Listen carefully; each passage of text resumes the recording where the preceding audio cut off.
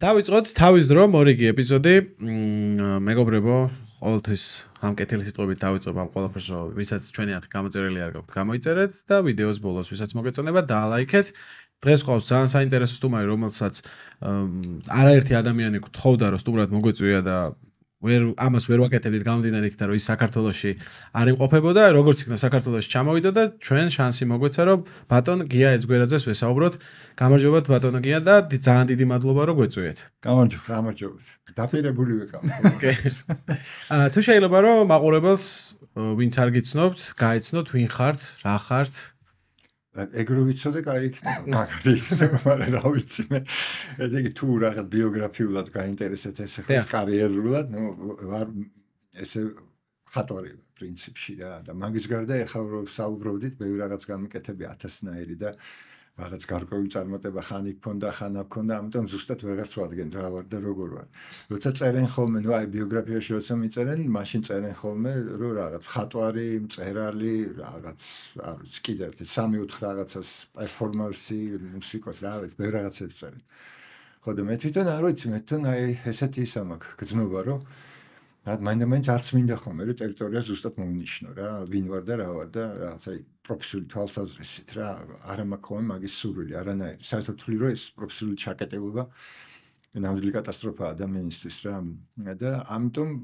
არ ვახასიათებ ჩემ თავს ზუსტად. არ ვარ ხოლმე რა, მე მხატვარი ვარ და რაღაც ეგეთი, იმიტომ რომ თვითონ მხატვრობის დროსაც ბევრი ეჭვი მაქვს რომ შეიძლება სულაც არის მხატვრობა და რაღაც აზროვნების ფორმა უბრალოდ ვიზუალით გადმოცემული და რაღაც და მე უცბად გადავდივარ წერაზე, მე შეიძლება რაღაც სხვაზე და ასე მოკლედ მაგას ვეძახი სერფინგს რა. ჩემ გურად ჩემ ბიოგრაფიაში დიდ სერფინგში ვარ. მოგზაური მოკლედ. ხო, მოგზაური რა. შვენიერი. ეხა რას აკეთებთ, რომ დავიწყოთ და გავყვეთ მე ამ ეტაპზე რით ხართ? რა პროექტი გაქვთ, რას ფიქრობთ? დადხართ. ეხლა ესეთი რაღაცა მე მთელი ცხოვრება მხატვრობაში ვაკეთებდი ეს კონცეპტუალურ ხელოვნებას. ნუ მაგ პირველმა დავიწყე საქართველოში და კონცეპტუალისტი მხატვრად ვიყავ ესე აღიარებული და ასე და იყო ეს დიდი შავ-თეთრი ტილოები იყო რაღაც ესეთი მნიშვნელობა სიცარიელეში რაღაცა ესეთი ხო იცი რაღაც სიცარიელის ჭრილობას ვეძახდი ჩემ ამ შავ რაღაც ხაზებს და ნიშნებს სიცარიელეში და მაგრამ მე ეს ვაკეთე ძალიან დიდხანს ეს დიდი პროექტი იყო უზარმაზარი რა ალბათ 25-30 წელი ამას ვაკეთებდი და პარალელურად ვაკეთებდი რაღაც სხვასაც რა ინსტალაციებს ვაკეთებდი რაღაც ვთქვათ, არ ვიცი, ობიექტებსაც, ლექციებს კითხულობდი ბევრს, ნუ შემოქმედებითსაც და განანათლებულსაც. და ესეთი ის ჰქონდა და ეხლა 3 წლის წინ უცბად სრულიად სხვა პროექტი დავიწყე, ამ კონცეპტუალურ რაღაც მიდგომას უცბად გადავდი გვერდზე, ასე ვთქვათ და დავიწყე კეთება აი ესეთი ფიგურატიული ფერწერის. ძალიან ესეთი რა, შეიძლება ითქვას ტრადიციული, მაგრამ თავისებური საკმაოდ. ხო და ეხლა 3 წელი ვაკეთე ეგ და მე ძალიან საინტერესო ის იყო რომ უცბად მიაქციეს ყურადღება და უფრო ნიუ-იორკში მქონდა შოუ და ვაჩვენე ეს პროექტი და წარმატებული იყო ყველა მხრივ ასეც ისეც ვაჩვენე ნიუ-იორკში ძნელია და კაი პრესა მქონდა ესე კი ორი ძალიან კარგი სტატია იყო და შეფასებები იქ არის ერთი რაღაც რომ აი შეფასებები სადღაც 5 ვარსკვლავიანი შეფასება 5 ვარსკვლავიანი ნუ ურთულესი რომ ვინმე მიიღოს არის ხოლმე მუზეუმის შოუებს აცლევენ ხო იცი აი ძალიან ისეთ რაღაცა უდით შოუ თუ გააკეთებენ თუ აწყობენ რაღაცა ისე და ხო და იმ კრიტიკოსმა ვინც ითვლება რომ ყველაზე ისეთი კრიტიკოსია რა გავლენიანი და გამტრაკებელი რო იტყვია კაროჩე იმად მომცა 4 ესე 4 ვარსკვლავიანი შოუ ძალიან ძნელია რომ ესე იგი ძალიან ამაყი ვიყავდა ბედნიერი კარგი სტატია დაწერა ესეთი რაღაც ბასრი და კარგი და თქვა რომ ესეთი პოზიცია ძალიან იშვიათია ნიუ-იორკში ჩვენ არ ხედავთ ესეცო და უნდა კაი იყო იმიტომ რომ მე სრულიად ახალი რაღაც დავიწყე ჩემ ცხოვრებაში გადავდე ჩემ გვარდეს სახელი ამას რო ვაკეთებდი ამ სერიას ამ ფერწერის რა ინსტაგრამში შევედი სხვა სახელით დარელ მაკენზი და ქვი ეგეთი და გავუშვი და ყველას ვეგონე სულ ახალგაზრდა მხატვარი ეს სულ ხო იცი რა სტუდენტი და ეგეთივე ცოცხალია რა ფერწერის ეგეთია რაღაცნაირი ისეთი ხო იცი აი ჩემი მეგობრები რუსი მხატვრები არიან ეხლა ჩვენ ერთად რო გავედით აი მაშინ რა ხო იცი რო დაინგრა საბჭოში მაშინ გავედით ერთად დასავლეთში და ისინი მეუბნებოდნენ ხო რა ქენიო ეს სტუდენტობაში დაბრუნდიო მაშაყირებდი ხო და მართლა რამდენიმე მომაკითხა ეთიკი უკვე ინსტაგრამიდან და მე მივწერე რომ მივთხარი თქვენ არ გაიგონოთ რომ მე ხა ახალგაზრდა მხატვარი ხა ვიწყებ და არ იქა თქვენც ხა შემომიერთდებით და მე მთელი ცხოვრება ერთად ვივლი და დიდ კარიერად მე ვთქვი უკვე აი ესეთი მხატვარი ვარ დიდი ხნის და კარიერა მქონდა ფაქტიურად კონცეპტუალურ ხელოვნებაში და ხო და მოკლედ მე დაინტერესდნენ ძალიან და აი შინის გალერეა ნიუ-იორკში და იმან თქვა ჩვენს პირიქითო ჩვენ კიდევ უფრო მაინტერესებს ახლა რახან ეგეთი უცნაური ცვლა იყო ესეთი შეცვლა გააკეთებდა რაღაცა და ну მოკლედ რა მიმოწერა ქონდა რაღაცა და მეკითხებოდა აი როგორ მოხდა რატომ მოხდა რაღაცა და უყვებოდი იქ მე რა მოვიტანე მაგალითი ბარტი არის ну ძალიან დიდი ესე იგი ფილოლოგი და ის გაუთავებლად წერდა ეს ну მეტატექსტს წერდა სულ გაუთავებლად რა და მე რაღაც მომენტში უცბად დაანება და მეტე გადადა და დაწერა ესეთი აუთენტური ტექსტი სიყვარულზე აი ეს ძალიან თბილი გულიანი რაღაც ძალიან საყვარელი მეუბნებოდი ამ შინს რომ მეთქე დაახლოებით ეგეთი რაღაც მომივიდა მეთქი რა ამ რაღაც სუ ჰაი და მაღალი მასში და რაღაც სუ განზოგადებებში და რაღაცებში და უცბად ეს ადამიანური რაღაც იმდენი დამიგროვდა ეს ახლა ამდენი წლის კაცი ვარ და ხოც ბევრი სიყვარული მინახია ბევრი წვალება ბევრი დრამა ბევრი რაღაცა და დამიგროვდა ეს ადამიანისადმი რაღაც დამოკიდებულება ზუსტი რა რომ ვიცი რა არის ადამიანისკენ იღწვის რა უნდა რა სიმბოლოებში ხატავს ამას როგორ და რაღაც სიმბოლური ესეთი ენა გამომიმუშავდა და მოკლედ რაღაცნაირად იმას ხნა რა იმუშავა მან რა კარგად და წავიდა რა კარგად ძალიან კაი მომილოცავს ეხლა ახსენეთ ხო ეხლა ახსენეთ ძალიან საინტერესო ის არის რაღაც ფრაზა არის და მაინტერესებს ცოტა განვიცოთ ვიცი ადამიანი რისკენ იღწვის ანუ როგორი არის თქვენთვის ადამიანი აი რა როცა მაგას ამბობთ მაგ ფრაზას რა დგას მის უკან იცი რა ადამიანი უდრამატულესი არსებაა ხო ეს კი ერთადერთი დრამატული რაღაც ესეთი ცოცხალი წერტილი სამყაროში არის ადამიანი თავისთავად ადამიანის დრამატიზმი იმაში გამოიხატება რომ ესე იგი ერთის მხრივ ესე იგი ბიოლოგიური არსება მეორეს მხრივ რაღაც პოტენცია აქვს უზარმაზარი რომ ესე იგი თავის შეზღუდულობიდან გავიდეს გარეთ ეს არის მისი ტრაგედია რა რომ ეს მომენტი აქვს რა ეს ვერც ამას ირგებს და ისიც არა აქვს ეს კი რაღაცა ტრანზიტული მომენტი აქვს ხო ესე იგი ნიჩე ამიტომ ეძახდა ადამიანს ხიდს და ხიდი არის ადამიანის სტატუსი ესე იგი არსად არ არის ესე იგი რა ვარია ახლა სამყაროში არსებობდა სტატუსი არ ქონდეს და იყო ხიდად ხო ესე იგი ნიშნავს რომ რაღაცა სუ ტრანზიციაში ხარ სულ ახლა ვიღაცა ამას ყვერია არაკეთებს ხო სწორია არა და რაღაც იპოვის თავის ბუდეს ახლა პროფესიაზე რომ მოვდითქათ რაღაცა და აი კომფორტის ზონა დაჭდება და ხო გემრიელად იქ რა ვიცი აღიარებასაც ფულსაც იშოვის რა და მე მოხმარება დიდი გაგებით ესაც მოხმარება რანაირიც არ უნდა იყო როგორც კი იპოვე ამ გემრიელ რაღაც ადგილს ხო და ვიღაცა სულ ამ ტრანზიციაშია ხო ესეთი ვინა ხა ну შემოქმედი ხალხი ხო რა გარკვეულ დონეზე იგივე მეცნიერის სულისტია ყველა ფორმის შემოქმედება არის აი ტრანზიტულობაში ყოფნა და აი ეს რაღაცა სწრაფვა რომ რაღაცა დიდი ტრანსგრესია მოახდინა შენ ცხოვრებაში და შემოიტანო რაღაც ისეთი უპირობო ფორმის მიღმა რაღაც ფენომენების მიღმა რაღაც ისეთი რომელიც ესე იგი რა ვიცი რაღაცა ერთიანობას მოიტანს სამყაროსთან რომ ესეთი სეგმენტურად არის არსებები და რაღაც ათაგურში არ გნებ თავს ხო ამას ვეძახით ხო ტრანსგრესიისკენ სწრაფვას და რაღაცას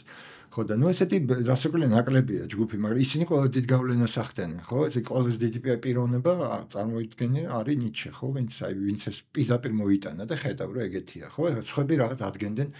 კოსმოგონიას რაღაცას თქვა ფილოსოფიურ რაღაცას სქემებს ხო რასაც ვეძახით გრანდ ნარატივებს ხო თქვა იქ მარქსი ჰეგელი აი ესეთია სამყარო ცდილობდნენ რომ აღწერა გაეკეთებინათ სამყაროს ნუ რაც შეიძლება ნუ ესე ზუსტი და განზოგადებული და მოეტანა და ნუ ვიცით ამან მოიტანა არაფერი პრინციპში არაფერი არ მოიტანა იმის გარდა რომ ეს მე იდეოლოგია ხდება და შეპყრობილი იდეოლოგიით ადამიანი მე ვიცი სამყარო რა არის და ესეთია და აღწერილი არის და მე ვიცი ეს ყველაფერი სიმართლე ვიცით ფაშისტი ხდება ვიღაც ან გიჟი კომუნისტი ან ფაშისტი ხო აქედან მოიწეს ყველაფერი ამიტომ პოსტმოდერნმა ეს დაანგრია ხო თქვა რომ გრანდ ნარატივები ნუ მოუსპოთ ნუ არ უნდა არსებობდეს ეს თირამე არ არის ლოკალური ნარატივები და იმის მიხედვით შეგვიძლია მოზაიკის სახით რაღაც წარმოვიდგინოთ მაგრამ ესეთი პირამიდალური რაღაცა არ უნდა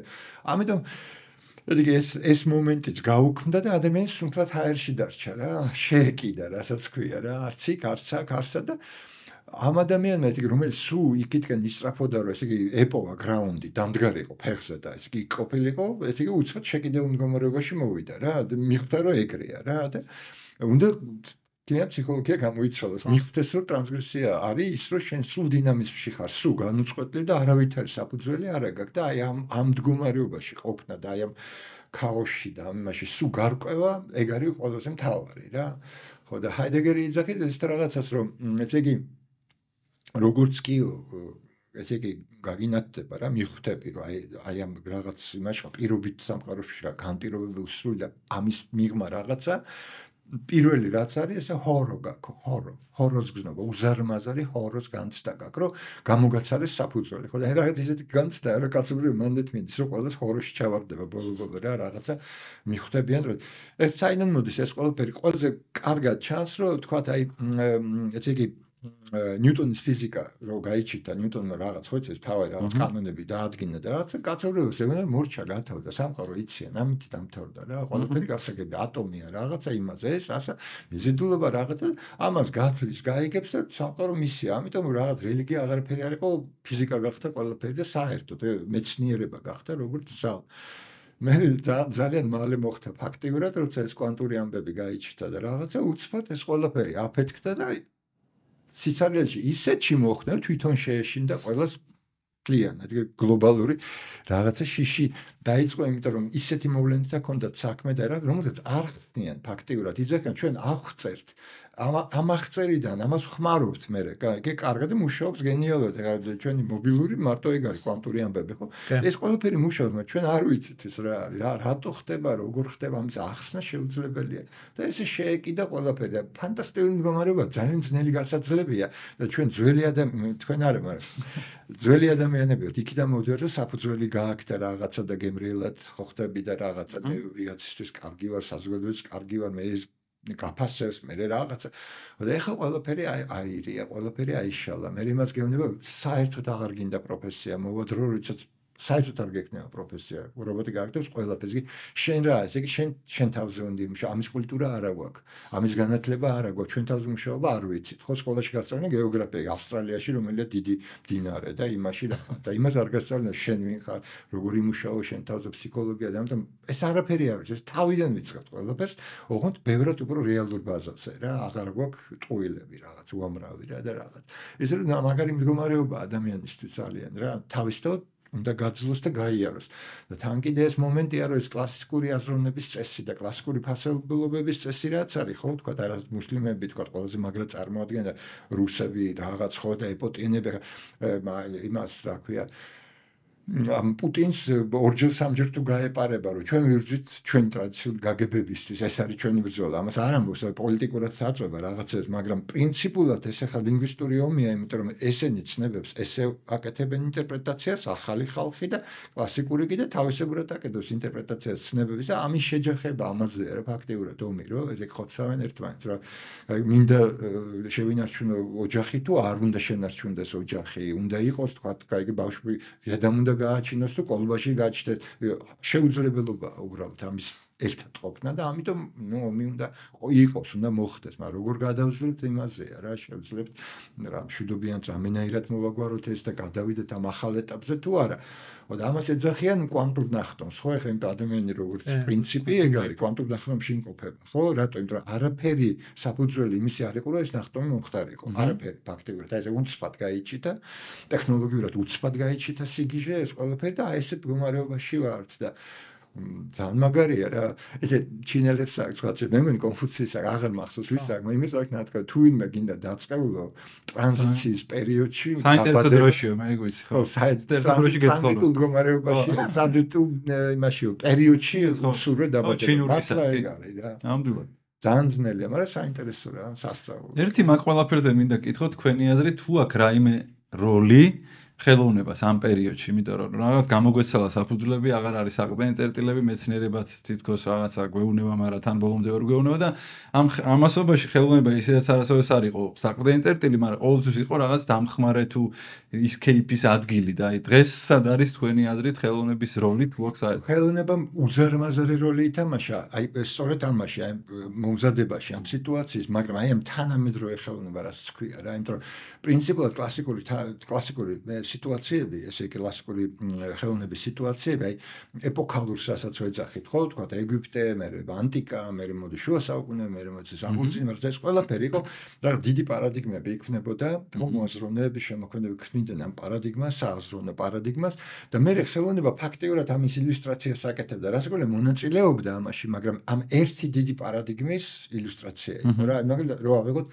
არ ვიცი, ნუ რაღაცა ეგვიპტე ავიღეთ, ხო, თქვათ, რა, რაღაც წარმოდგენა იყო, რომ არის რაღაც აბსოლუტური სისტემურობა სამყაროსი და აი რაღაც ეს პირამიდალური აქ არის ზემოთ ეს ფარაონი რომ წარმოადგენს, მე ქვემოთ სრულიად დასტრუქტურირებულია, ამიტომ არის ესეთი გაშეშებული, გასტრუქტურირებული, ხო, ყველაფერი, ყველას თავისი ადგილი ზუსტად, მისი ემოციაც კი ყველაფერი ადგილზეა ჩაწერილი კოსმოსში. იერარქიული სრულიად სუბორდინირებული, ხო და მე იცვლება ხო პარადიგმა და რაღაც გამოდის ესეთი რომ ვიღაცას შუაში გამოდის რომ ეს კი ადამიანი ღმერთი ხო თქვათ ბერძნებთან ხო შემოდის ახალი სრულ აი რაც ახლა გვპირდება ტექნოლოგია ჩვენ გავხდებით ადამიანის ღმერთები რა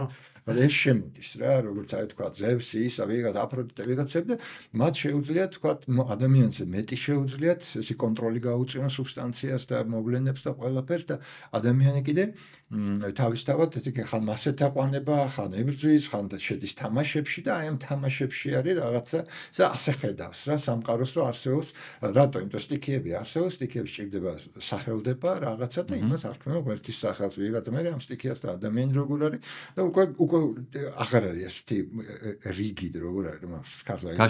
გაშეშებული აღარ არის სისტემა უკვე თამაში იწყება ხო მოქნილია ბევრად ხო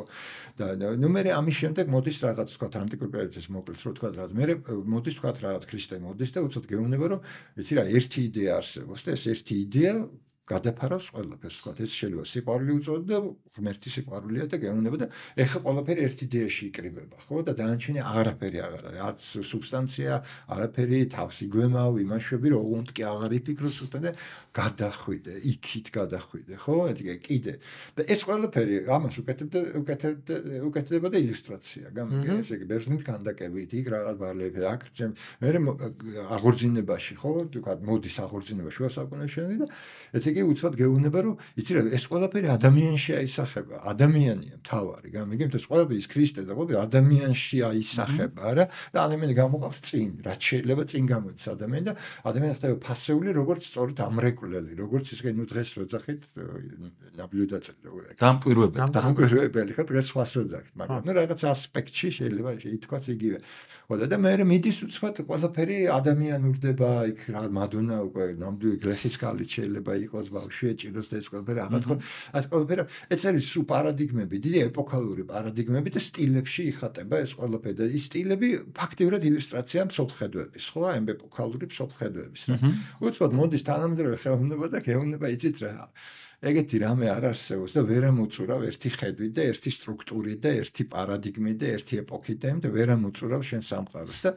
თითოეული ადამიანი არის ფასეულობა უსასრულო თითოეულ ადამიანში არის კოსმოსი და არის თავისი ჭეშმარიტება ინდივიდუალური ჭეშმარიტება და იწყება ამის ძიება ინდივიდუალურ დონეზე უკვე უცბად აი ესეთი არაფრიდან ეს გეც აღარ დგება ეს ერთი სურათი მსოლხედვის არამედ ეს სეგმენტურად ესე ყველას უკვე აქ თავისი რაღაცა ხედვის წერტილი გაგება რაღა და მოდის მალევიჩი და გეუბნება რომ შავ კვადრატში მე დავამთავრე ყველაფერი ეს არის ყველაფრის სურათი ყველაფერი როგორ თქვა შავი ხრელი ან რაღაცა ხო ან ყველა ფიგურაცია შეიძლება მართლა დაიყვანო რაღაც სუპერ გეომეტრიულ რაღაც კვინტესენციამდე და შეიძლება მართლა ჩათვალო რომ შავი კვადრატი რატო არა ეს შეიძლება იყოს კვინტესენცია ყველაფრის ხო მოაქვს ესეთ მე მოდის ვიღაც მონდრიანი და გეუბნება რომ არა იცი რა არის სამყარო რაღაცისგან შედგება და მე გეუბნები რისგან შედგება ეს სამი ფერია ამას ემატება ნაცისფერი როგორც ერთი ამათი და შავი და თეთრი და მარტო ამაში ხატა და აი ეს არის ფორმულა ამაზე ზემოდან მე ცვიტოჩკები რა ფილები რაც გინდა ხოდა მე კიდე ვიღაც ეს მიხდები ყველას უნდა რომ დაამთავროს და რა თავისი ჭეშმარიტებით მიამთავროს რაღაცა მე მოდის პოსტმოდერნი და გეუბნება რომ იცი რა ეგრე არ არის და ხო ხედავ ჭეშმარიტები მრავლდება უამრავია რა ერთხელ ბუდასთან მივიდა ერთი ისა რა ქვია ნუ მაძიებელი ჭეშმარიტების და უთხრა რომ ისო ჭეშმარიტებაზე მითხარიო რა რამეო რა ხოდა ამანესტი რა ხედავ აქ ტყესო კიო და მე ხედავ ტყესში აი ამ ყველა ხეზე რამდენი ფოთოლიაო კი ხედავ, აი ამდენი ჭეშმარიტება არსებობს უთხრა რა. ხო და ის ჭეშმარიტება შენ რო გაინტერესებს ultimate truth რა ქართულად. აბსოლუტური ჭეშმარიტება. აბსოლუტური ჭეშმარიტება ის ამ დონეზე არ ჩენს თავს საერთოდ, გამიგე? ხო და აი ესეთი გამოვიდა ცოტა მოდერნიზმის სურათი რა, ეს უსასრულო, გამიგე? პერსონალური ჭეშმარიტებები მართლა ჭეშმარიტებებია თავისთავად. ლაკანიც ეგრეა, ლაკანიც ახსოვს, მე ყოველთვის ჭეშმარიტებას ვლაპარაკობ, გამიგე? ეს ანიშნავს, რომ ის ლაპარაკობს აბსოლუტურ ჭეშმარიტებას, ყოველთვის ჭეშმარიტებას ლაპარაკობს კონკრეტულ მომენტში, კონკრეტულ სიტუაციაში, აი ამ ლოკაციაში, ამ იმაში, აი აქ ჭეშმარიტებას ლაპარაკობ. მართლა გონიერი ადამიანი ეგრე აზრობს. ეგრე ჩვენც ყველა ეგრევე ფაქტიურად. ხო და იმათ აი ეს უნდათ რომ ფორმულებდე. მე პოსტმოდერნმა თქვა რომ ხო მე რა გავამრავლოთ ეს ჭეშმარიტებები და ესე რა აზრი აქვს ამ დინამიკად. მე რეიცახს რომ ეგებს სწორედ აი ამ ჭეშმარიტებებს შორის გეფში სიცარიელეებში არის ნამდვილი აი ეს აბსოლუტური ჭეშმარიტება და შეიძლება ამაზე უნდა დავფიქსირდეთ და ესე იგი შედარებითი მომენტების დროს ვიგრძნოთ უცბად რა იჩიტება შუაში. ოღონდ ის შუაში აღარ არის მეტყველება. ის არის იდუმალება, აი თქვა ჰაიდეგერი ვიძახს რომ სტრიქონებს შორის სიჩუმეში არის თავარი სათქმელი და არა ის რაც მე ხავ წერ და რაღაც აი უკვე მოვიდით არარამდე რა არ არის რაღაც შეხებამდე რომ შევეხეთ. რა კაცობრიობა ძალიან გაიზარდა ხო სწორია რა ეს კონსპექტურად ჩავწერეთ, მაგრამ მაინც ჩანს, რომ ძალიან ისეთი სერიოზული ხოდე, რამდენად ეხლა ვთქვათ ეს ყველასთვის არის მისაღები და მისაღწევი, ეს ძალიან დიდი საკითხია, ხო სწორია? და ეს საკითხი იყო, რომ დასავლეთის ცივილიზაციამ დასვა ეგ საკითხი კომუნალური ნათელღების. ის კი არა, რომ აი როგორც იყო უწინ რა, რომ ხო ვიღაცა წავიდოდა სადღაცა, ვთქვათ მარტო ჰერმიტი და ის და იქ ლოცულობდა, ანუ მედიტირებდა რა და ბოლოს შეიძლება მართლა მიეღწია გუდასავით რაღაცა მართლა გასული იყო. ეს ინდივიდუალური გზები იყო, რაღაც თვითონ საზოგადოება ამაზე მთლიანად არ ფიქრობდა, უბრალოდ რელიგიური რაღაცა სტრუქტურები ცდილობდნენ რომ წესრიგში მოიყვანოთ. როგორც ჩვენი ეკლესია ვითომ თავის ჭკუით ცდილობს რომ წესრიგში მოიყვანოს რაღაც, ხო, საზოგადოება დაეხმაროს რა რაღაცაში, თორე აი ის რომ საზოგადოება მიიყვანოს ჭეშმარიტებამდე, ამაზე არავის არ აქვს პრეტენზია, ხო სწორია? ხო და მაგრამ აი დასავლეთს ეს უნდოდა, დაწყებული მთელი ეს ჩვენ ლიბერალიზმი მაგია რა, ფაქტიურად რომ ბოლოს განთავისუფლდეს ადამიანი ამ რაღაც იმიდან რა სათაგურიდან გავიდეს და სხეულიდან სუბსტანციიდან გავიდეს როგორმე ხო? ხო და ეს იყო ნამდვილი ლიბერალის ნამდვილი ეს სხვადასხვა რამეში იჩენდა თავ თქვა რევოლუციებში იმაში ამაში ხო თქვა სოციალურ რევოლუციებში რაღაცებში მაგრამ პრინციპული ლიბერალიზმი ეგ არის რომ ლიბერალა ქვია გამონთავისუფლება აი ამ ხო სათაგურიდან რა ხო და ეს მომენტი რომ გაიჩიტა ესე იგი საბოლოოდ ეს ყველაფერი მთავრდება იმაში რასაც არავინ არ მოელოდა არავინ ქვეყანაზე კი ხო უდიდესი აი უფრო დიდი მოგვიარყოლია რა სამყაროს როგორც ჰაიდეგერია რა ახლა პლატონი იყო და პლატონის შემდეგ ჰაიდეგერია უფრო დიდები არავინ აღარ არის და ხო და ჰაიდეგერსაც კი არ მოსვლია თავში არსად არ მახსოვს რომ აი ნამიოკი და ბოდში ნამიოკი როგორ მინიშნებით მაინც რომ აი რაც მოხდა ტექნოლოგიური რა ეხლა ტექნოლოგიური ეს სიგიჟე რა დაიწყო ხო და აი ტექნოლოგიური ეს წარმოუდგენელი სიგიჟე გვპირდება ამას ესე იგი ამ კომუნალურ ნათელღებას რა. ხო და ეს არის ყველაზე დიდი და ეს იყო თურმე დასავლეთს რაც უნდოდა და არ იცოდა თავისით მივიდა აქამდე და თავისით მიაღწია ამას და ეხლა ხო იცით რომ მაგალითად სინგულარობის ეკლესია არსებობს უკვე რა თვითონ მეცნიერების შექმნილი რა და რაღაც იმდენად უზარმაზარი რაღაცა შეიძლება გაგვეჩითოს და მართლა თუ ესე იგი მოხდა რომ ესე იგი მოიტანა სინგულარობა მეგეთი რამე რომ ესე იგი კომუნალური ნათელღება ეს ასრულდება ისაც კაცობრიობას უნდა მთელი თავისი არსებობის პერიოდში და ისტორიის განმავლობაში და რამდენად ეხლა როგორც წარმოიდგენთ რამდენად მარტივი იქნება ადამიანისთვის ამ სიმართლის მიღება და ამ ტექნოლოგიურ რევოლუციას თუ გარდატეხის თუ ევოლუციის რაც გვინდა დავარქვათ იმ პროცესში რომ გადარჩეს ის მიიღოს ეს ყველაფერი. მეგონი ეგ იქნება რა ძალიან რაღაცა იმიტომ რომ ბოდი შეერთსაც და უბრალოდ თქვენ ახსენეთ რომ ომი იქნება აუცილებლად რომელსაც რაღაც ნიშნებს ხედავთ ხო ომი არის ფაქტობრივად ახლა რაღაცა ენებს ამ იდეოლოგიებს შორის დაპირისპირება ამ ომმა ხო შეიძლება ისე გაანადგუროს ეს ადამიანები რომ უბრალოდ იმდენად უკან დაგვაბრუნოს რომ იმაში ძალიან ბევრ sci-fi ნაწარმოებშია თუ რაღაცაში მაგალითად დიუნი მახსენდება სულ რომ რაღაც მომენტში ტექნოლოგიის განვითარებამ ისეთი დაპირისპირება გამოიწვია კაცობრიობაში რომ ჯიჰადი მოხდა და მერე არ გვინდა მოდი უარი ვთქვათ ამ ყველაფერზე და ისევ ჩუმად ჩვენთვის ვიყოთ ოღონდ აი ესეთ ქვებით და დანებით შეიარაღებული და ისე მოდი ძალით ვცადოთ ვინმე საჯობს. არა, ეგრეა რასაკვირველია, ომი გაქანებული მედის და ეხლა ეგ ომია, რომ მკითხო სხვა ომი აქ არასოდეს, ტერიტორიულია და არ ხა ნამდვილად არ ჭირდება პუტინის ტერიტორია, გამიგია და ნამდვილი ომი იდეოლოგიური და ვარ მაგარ სირთულესთან და ეგეც კი არ არის რა, ეგეც კი რო გადაიძლიოს, კიდე ხო სხვა პრობლემებია რა, არის აი common consciousness რა, უბრალო ცნობიერების ადამიანი, ხო, რომელთვისაც ეს ყველაფერი რაც ახლა ჩვენ ვლაპარაკობთ, არის არ ვიცი, რებუსი. აი, ჩვენი ეს გადაცემა არის რებუსი, ბავშვი აზრი არ არის მაგ ყველაფერს, ხო, სწორია. ედი ამაში ვერ გზნობს ლოგიკას, ამაში ვერ გზნობს დინამიკას, ამაში ვერ გზნობს რომ ეს არის პერსპექტივა, არაფერი არ იცის, ხო? და წარმოიდგინე, აი აქ ეს რაღაცა იმათ ბარათებზე რო იყო ამბავი, ხო გახსოვს? დაჩიყვაზე და ხო, რაღაც დაჩიყვა და რა, ეგეთ დონეზეა კაციობრიობა, ხო, სწორია. ესე სად არის გამოსავალი? ნუ ერთადერთი გამოსავალი, რასაც ჩვენ მე მგონია რომ ეს არის ისევ ამ რაც თქვა აი ხო brain computer interface-ში რა ეგ არის რომ თვითონ გაგიკეთოს ეგ რომ გამოგინათოს გაიგეთ ცნობიერების ნაწილები რა გაპუროთ ფიზიკურად გამოგინათოს აი ვიღაცას ვისაც არასოდეს არ ქონდა ეს თქვა და კულტივირებული არ ქონდა რაღაცა გაიგე brain systems არ ქონდა კულტივირებული აი იმას უბრალოდ გამოუნათოს ეს ადგილები და მოხდეს ეს თორე სხვა არ არის ხა transcendence ნანახი გაქვს join-დები რო თამაშობ? ხო, ნახე, აი ზუსტად ყველაფერი ასახულია, ეგ ტყილა ხო არა ეგ მასკიროზის, ხო გასო პატარა კადრი მას დაჭერილი, ზუსტად ეგ არის რა ასახული, იმიტომ რომ ეხა რაც თვითონ რეჟისორმა ვერ გადაწყვიტა სად იმყოფება და რა უნდა თქვას, რა ეს HR-ში დატოვა ეს ყველაფერი და რა, მაგრამ ეგ პრინციპულად რაც მოხდა ეგ არის რომ ესე იგი ის ჯონდები რო ატვირთავს, ხალხს რო ატვირთავს, თავის იდიოტური და ნაჩვენები, იმიტომ რომ იქ ეს ტიპები რა მუშებად დადიან და მოძრაობენ და რა თუ შენ ჯონდები აქტვირთა თავის თავში, რუბელში შეგიყვანა, შენ თვითონ ჯონდებიც ხარ, ხო სწორია, გამიგეძე მუშა კი არა, ვიდრე ამუშავე, რა ეს მომენტი იყო ცუდად გაკეთებული, გესმით? ეთქობა იმათაც გაუგორა, ვინცაც ეჭვები აქვს, რომ ხო აი შეიძლება ეგ მოხდეს, გაიგე რა დაჩაგრონდა. ეგეთ რამე არ შეიძლება. თუ აქტვირთე, შენ ხარ თვითონ რუბელი, მორჩა, იქ ხარ. გამიგეძე დაყოფ აღარ არის იქ ასე ვთქვათ, ხო? დაყოფ აღარ არის რუბელში. დაყოფ აღარ არის, ხო? მაგაშია საქმე. ვიღაცები მისტირიან ხომ, ეგ რაღაც მეტყვიან ხომ, რა ინდივიდი დაიკარგა და რა, ველნი გადახსნილობაში რატო გეცოდება ინდივიდი თუ გადახსნილობა და ყველაფერი ხარ ინდივიდი რატო გეცოდება მანდ სათაგურში უნდა იჩნდე იქ ვიყო ინდივიდი რაღაცა ესე სხვადასხვანაირად უთხრა სათაგურს და მოგონებული და თავაზობენ გადახსნილობას სრულ ფასოვან გადახსნილობას ხო სწორია და ეგ მომენტი არის ნაჩვენები და ნუ ის რაც იქ არის ნაჩვენები პრინციპულად შეიძლება ეგეთი სცენარიც განვითარდეს ხო გახსოვს რა ამბავია რა კი ანუ კარგი იდეაა ცუდი ფილმია უბრალოდ ძალიან საინტერესო იდეაა მოხდა კიდევაც პრინციპში ქრისტეს ეგარ უქნეს რა ის მართლა მოქონდა რა რაღაცა უზარმაზარი რა სასრულოდ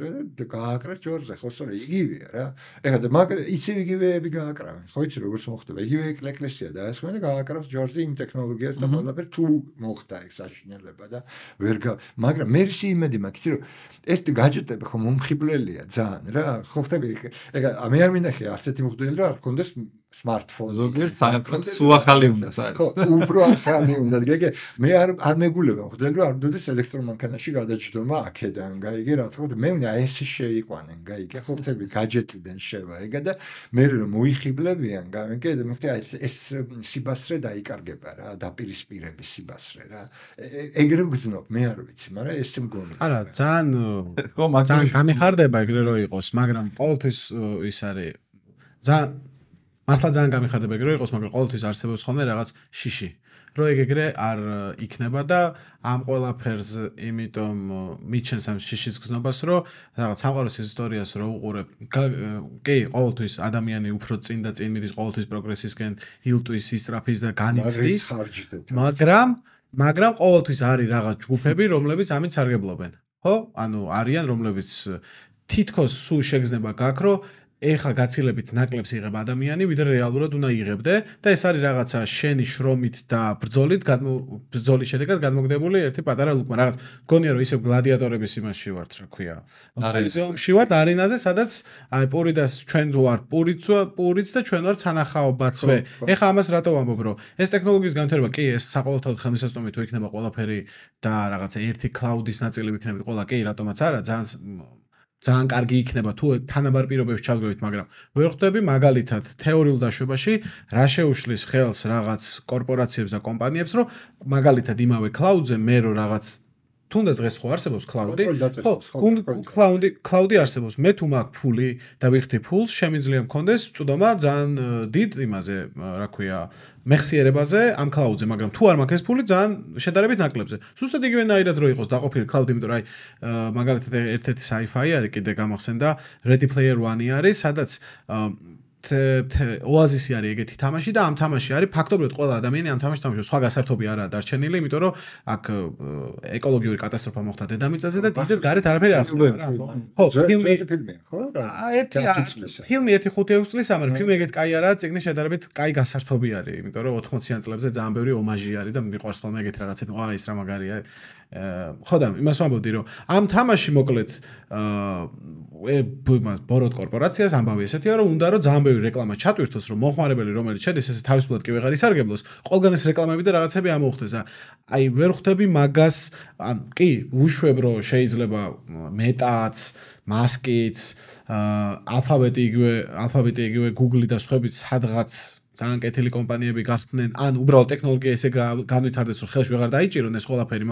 რომ ხალხისთვის ხელმისაწვდომი არ იყოს, მაგრამ მეორეს მხრივ ვერ ხვდები, ეხა როგორც ვითარდებით, რა შეუშლის ხელსო, ისევ ჩვენზე დატა აგროვონ, ყველა მიმართულებით და მე ეს დატა სათავისოდ გამოიყენონ, რომ ჩვენ რაღაცნაირ იმ ადამიანის ვერსიებად გვაქციონ, რომელიც მათ ყველაზე მეტად აწყობს. ოღონდ ამით იმას კი არ ვამბობ, რომ რაღაც ტექნოლოგიურ იმას ვეწინავდე პირიქით რამე რო გამოვა. Apple სათვალე ფორმა რა. ეხა Apple-ის სათვალე რომ გქონდეს, აი ამ წუთას ვემეკეთებოდა, ალბათ ძალიან მაინტერესებს რა. ეგ არ საერთოდ არ მაწუხებს, ეგეთ უბრალოდ აი ვერ რაღაც ის მაკრო, სადღაც უარ გვატყუებენ რა,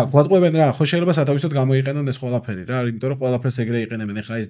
როგორ გახდა ეს დიდი კორპორაციები ესეთი მძლავრები, უბრალოდ ჩვენ დატას ყიდიან, ჩვენ გამოყოლებაში ვართ. ეხლა გამოყოლებაში ვართ. ეს ახალი ფსიქოლოგია საერთოდ არ შემოსულა. თქვა აი მასკთან შეიძლება ვიღაცა ცნობიერება შემოვიდა, მაგრამ ხო ხედავ მასკსაც როგორ ერხება, ხან აი არ არის სტაბილური. აი დრაივი კონდა ძალიან მაგარი. გაშლა და უცბად დაიწყო სტაბილური რაღაც მომენტების პოვნა და იქიდან აზროვნება და უცბად ყველას კონძულების. კი დიდი დაუთი გაუჩნდათ მასკსაც რა. აი გარი რა, ჯერ კიდე გადასვლის პერიოდებია და ეს ეჭვიც ზუსტად მაგ პერიოდის არის, მაგას ჯერ როგორ გადავწყვეტ, ვერ გადაძლევ. თუ გახსოვს Circle არის კიდე კინო ძალიან კარგი მაგაზე, გახსოვს? და როგორ სიტუაცია იცი, რაღაცა უკვე ეგეთი მაგარი დროა რაღაცა აიხვი და ზუსტად მაგაზე რაღაცა კორპორაციას მაინც ბოლო კონტროლი უჭირავთ. გამიგეთ ადამიანი კი არის თავისუფალი, ადამიანი კი აღარ არის არაფერზე დამოკიდებული მატერიალზე არაფერი, მაგრამ ვიღაცა მაინც აკონტროლებს. ეს ვიღაცა უკვე ეს ის არ არის, რაც გვინდა, ხო სწორია, გვინდა აბსოლუტურად. და მაგაზე მთელი ფილმი ნახე აუცილებლად Circle. და transparency-ის მოთხოვნაზე რა. მაგრამ მე რა ყველაზე უფრო მე რაც ოპტიმიზმი ძენს, რომ ყველაფერს ამას ვაცნობიერებთ, გესმის? ყველაფერს კინოებს გავთ ამაშვებდი, მაგრამ ეს არის პრევენციის ჩვენი შანსი, რომ ეს პრევენცია გავუკეთოთ და რა იცი, აი მაგალითად ხო, მე ხა თქვენ ახალგაზრდები ხართ და მე მახსოვს, რომ აი როგორი ლაპარაკი იყო, რა, თქვათ იყო, რომ აი რო შემოვა ვიდეო ტელეფონი და რაღაცა და მარტო მდიდრებს ექნება და მაგ ხო რა შეუძლია ეს ისე ძვირი ეღირება და რა და დღეს ვლაპარაკობ ტელეფონზე საათობით ვიღაცასთან ვიდეოთი და რა და ვაფშე არაფერს არ ვიხდი პრინციპში არაფერს არ ვიხდი გაიგე მე პორნო და აუ ბიჭო პორნო და ისა და ესა და რაც გინდა უყურებ, ვისაც გინდა უყურებ. მე მასწავლს ვიყავი იმისი, რა ქვია, ვიღაც ძალიან მაგარი ის იყო რა, რეპერი, აღარ მახსოვს ხომ გვარი, აი ძალიან სწრაფად რო რეპავდა. ვინი იყო? ქართველი თუ? არა, ეხლა ვერ გეტყვით ის. ეს სუპერ სწრაფი ჩეჩემი. ბასტა რაიმს ვიყავი შტუტგარტში კონცერტზე რა და ეგ გამოვიდა რაღაც ბერავდა, ჰაი, ხუდა უცბად გააჩერა კონცერტი და ატეხა ერთი ამბავი გამოვარდა ვიღაც ამისი 5-6 კაცი ჩავარდნენ იქ ხალხში რაღაცა ატყდა ნამდვილი ჩხუბი რა და ვიღაცა იღებდა. ეხა ხო ხედავ რა ხდება. მთელი თარფასი იღებს რა წავიდა. და ესე რა გამიგე ბასტა რაიმსი იბრძოდა, გაიგე ხო ხდები როგორ აღადროს ეგ არის, გაიგე მუსიკა ყველასია, ყველაფერი ყველასია რა, გაიშალა, გაიგე მიხდი აი ეს მომენტი, ეს კაპიტალიზმი აღარ არის, გაიგე აღარ არის ბუნებაში, გაიგე და ეს ძლევს უფრო და იხსნება, გაიგე რომ აი არავის ხელში ეს აღარაფერი არ შეიძლება. იცი რა მაგარი რაღაცა ვერ ხვდები, მე თქვენ მიმხვდები და მარკს აქვს მაგარი რაღაცა გარტყმული რა. და ლონდონში იყო და მაღაზიასთან მივიდაო და ვიტრინაში იყო პატარა მოდელიო, ესეც სათამაშო ელექტრო იმისიო, მატარებლისო. და დადიოდაო რა, ბავშვი, ნუ ნამდვილი არაფერი მაგდაგვარი არ არსებობდა და ესე იდგაო და ესე თქვაო, ამას კაპიტალიზმი ვერ გაუძლებსო.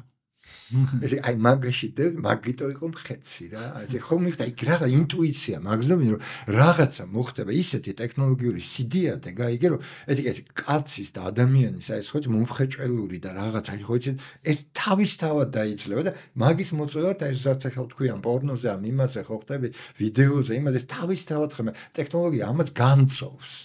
გამიგე ეს მოხდება თავარია რომ აი ეს ეხლა გადავწლიოთ აი ეს პრობლემა რა კლასიკური აზროვნების მომავლის აი უცნობ მომავალთან შეჯახების რა ეს თუ გათავდა მაშინ მე მგონი გვეშველება მაინც ხომ ტექნოლოგიაზე რომ რასაც ვაუბრობთ ამ თავარია კიდე ადამიანის გაკეთებული თუ ადამიანი თუ მართავს ისევ ტექნოლოგიას მან დეჭვი ძალიან მაღალია რასაც იძახი მან თუ ტექნოლოგია იმ კვანტუმლივში ისეთში მოხდეს რომ ტექნოლოგია უკვე ჩვენს მართვას გაცდა, აი მან უკვე აღარ იქნება ის რომ ვიღაც ანუ ის ტექნოლოგია შეიძლება უფრო მეერე მომხვეჭელი იყოს, ეგ რაც დაშვებაა თეორიულად არ მგონია, მაგრამ ეხლა ჩვენ როცა ვართ, აი ვიღაც თუ ჩემი მოგონილი რაღაცა თუ ისევ ჩემი თუ მგონია და ეს ჩემი, მანც უმექნება რომ ჩემი მოგონილი თუ ამიტომ მე უნდა წავიღო ამის ბენეფიტები, მე მოვკრიფო ყველაფერი თქვენ სიხიერეთ, მაგრამ თავარს მე მივიღებ და თუ ის მოხდა რომ ტექნოლოგია გაცდა ადამიანის მართვას, რასაც ეხლა ვამბობთ ამ AI-ით და რაღაცა რაც მომავალია. აი მან და ალბათ არის ის მომენტი, სადაც ვამბობთ რომ უკვე შეიძლება ნუ ვენდოთ რა მანდაც ახლა ჯერ ისევ პირიქით ვენდოთ კი არა გამორთოთ ეს AI და მაგას ყურებად გვეშინია რომ ანუ არ ვიცით რა მოხდება ამ შეუცნობელთან ანუ ისე ახლოს ვართ ახლა იმასთან რასაც არასოდეს არ ყოფილვართ და მარტო რაღაც ტექსტუალურ დონეზე იყო რაღაც ვედებში და იმაში და ახლა მოვედით რომ გვეშინია მე ბუნებრივია ეგ რა რომ ან კატასტროფის გვაქვს რა horrified ვართ რომ ვაიმე ანუ ან გაგწყვიტავს ან რაღაც საშინელება მოხდება მოკლედ 2000 წელზე რო იყო რაღაცა მოხდება აირევა ყველაფერია და თვითმფრინავი ჩამოვარდებაო და ახლობით ეგეთ რაღაცას მგონია მაგრამ ნუ აი ძალიან ახლოს არის ეგ რომ უკვე შევეჩეხოთ მაგას მართლა ეგრე იქნება თუ ეს ჩვენი ეჭვების ნაწილი ანუ შეიძლება თავიდან გამართლდეს მაგრამ ანუ long term გრძელ ვადიან პერიოდში მეც მგონია რომ ეგ გარდაუვალია რა ვიცი ჩემი აზრი ეგეთი მე აი ეჭვებთან და შიშებთან დაკავშირებით და ეგეც ძალიან განთქმული ფილმია ეგ ნანახი ნამდვილად her ხო გახსოვთ her-ში არის ძალიან მაგრა გაკეთებული რომ აი რა მოხდება თქვა აი ხო გადავიდა ხო და ნუ ადამიანი აღარაფერი არის მაგასთან კავშირში რაც იქ დაიწყო და ისეთი დონის თქვა რაღაც ინტელექტი გაიჩითა და რაღაცა და ამას გვიზავს იმას გვიზავს გაიგე ვინახარ შენ რატო უნდა გიქნა ეხლა შენ ხო არ დაძდებ ჭიანჭველებს რომ მე ეხლა ჰიპერ ინტელექტი ჭიანჭველთან შედერმა პირიქით უვლი და რაღაცას უკეთებ ხო ეს პლატონი იძახდა რაც უფრო ცნობიერება იზრდებაო სიკეთეც იზრდება მასიო მე იმან ტირანმა რო დაპატეჟა მოდი ჩემთან მასწავლეო ხო და წავიდა იქა და ყველანაირად არ წახვიდეო ტირანია მოკლავს და არა მე ვასწავლიო და ისო რომ განათლდება შინაგან მაგას არიზავსო რა ეგე და არა და მე რამდენიმე დღის შემდეგ იმ ტირანმა ჩააგდო კინაღა მოკლა მე გამოიქცა ძლივს გადაურჩა მე იმ ტირანმა კიდე მოწერა წერილი და უთხრა რომ მე ბოდიშს გიხდიო ესო რაც მომივიდო ეს შეცდომა იყო რაღაცა მე ვარ ხალხი უნდა შენ გიჟი ხო არ ხარ კიდე წავიდა სამჯერ ისეთი ის ქონდა წმენა რომ ესე იგი ინტელექტი და სიკეთე განუყრელია შეუძლებელია და მართლა ეგრე არის ადამიანი რომელიც უფრო განათლებული და ისა მე მომიტანენ ხოლმე უცხოეთს აბა გიტლერი რა რატო გონიათ რომ გიტლერი ინტელექტუალი იყო ან განათლებული იყო რა პროტო გიტლერი იყო ნება ხო და ნებაში ფოკუსირება გაუკეთა უამრავ რაღაცას ახლა გიტლერს ვინით ეს ეგ რაღაც ის არის ინტელექტის ღმერთია რა არავით სტალინი ნების ფორმებია ხო სწორია რა ვილ რასაც თქვა და ვილი მოძრაობს ყველაფერს რასაკვირველია მაგრამ ინტელექტს ახასიათებს ეს რაც უფრო განათლებული ადამიანი განათლება ხა წინოს კითხოს ხო ფიქრობთ ხო განათლება მით უფრო ნათელია გახსნილი გონება და მას აღარ უნდა გაიგე არაფერზე ბატონობა შენ თვითონ ხარ მონა როცა შენ ბატონობ შენ ხდები მონა ხო ეს არავის არა ამიტომ მე მათ სულ არ მგონია რამე პრობლემა რა მეჩვენება იცი რომ აი რაც ჰერშია რა ეგ მეჩვენება პრობლემა ესე იგი შემოვა ეს უზარმაზარი რაღაცა გაიგე შემოვა რა და როგორც ჰერში და მე დაგტოვებს როგორც ღმერთთან დაგტოვა რა ხოხტო ღმერთს ხო დაგტოვა რა და სადღაც არის გადასარევი ინტელექტი შექმნა ეს ყველაფერი ხო როგორც აინშტაინი ამბობდა რა ესე ხედავო უფაქიზეს უმაგრეს მექანიზმს გარშემო საათის მე საათის ვერ ხედავ ხო მე საათებ დაგვტოვა რა ეს შეიძლება დაგვტოვოს ამანაც რა უბრალოდ არაფერ დავჭით ისე როგორც ვარ ნუ ტექნოლოგიებს რაღაცა დავიტოვოთ კარგს რაღაცას მაგრამ აი იმ დიდ კონტაქტში ალბათ შეიძლება ვეღარ შეგვიყვანოს რა ვიცი მაგრამ მე მგონია რომ აი ეს ინტერფეისი მიშველის რა და ყველა შეიძლება რა მაგაზე გეთანხმებით ესეთი ვიღაც იძახდა ბოდიში ეს ზუსტად მაგას ახლა არ მახსოვს რომ ცნობიერს რო ვიძახითო ცნობიერებას როდი შეიძენსო და მე შეიძლება გავწყვიტოსო და ზუსტად მაგას ეხლა ცნობიერს თუ შეიძენსო თქვენ რაღაც არასწორს ეძახით ცნობიერი კონშესი არ არის უბრალოდ რაღაც სოფტიო რა ცნობიერი არის ეგო რომ ცნობიერს თუ შეიძენ იმდენად გეხსნება აზროვნების ისე რომ ვინმეს მოკლა გაწყვეტა და ის აღარ გენდომება თავისთავად ზუსტად მაგას იძახდა ისიც რა ლოგიკა ეგ იყო მე იმაზეც არის ლაპარაკი რომ რაღაცა ის რა ქვია რომ აი ვიღაცა გოიმებს და ვიღაცა გაუნათლებს და დაბრიდავსო просто ხო ხტები აი ესე ფაშისტურად მოკლავს და იმაზე ლაპარაკობთ რომ თუ ესე კი პირდაპირ შეუძლია ნათლება მისცეს მაშინ რატო დაბრიდავს გაანათლებს მაშინ მისცეს აი ამ რაღაც დიცინათლეს ხო გაუხსეს ხო არაფერი ისეთი არ ყოფილა ხო ნახეთ მაიმუნი იწყებს თამაშს რა და რაღაც ჩიპი ჩაუდგა მასკმა და მაიმუნმა დაიწყო თამაში რა ხო ნახე რა სასწაულებელია რა გადავირი აწყობს ესე პირდაპირ ისხობს და მე რომ იმახსოვრებს და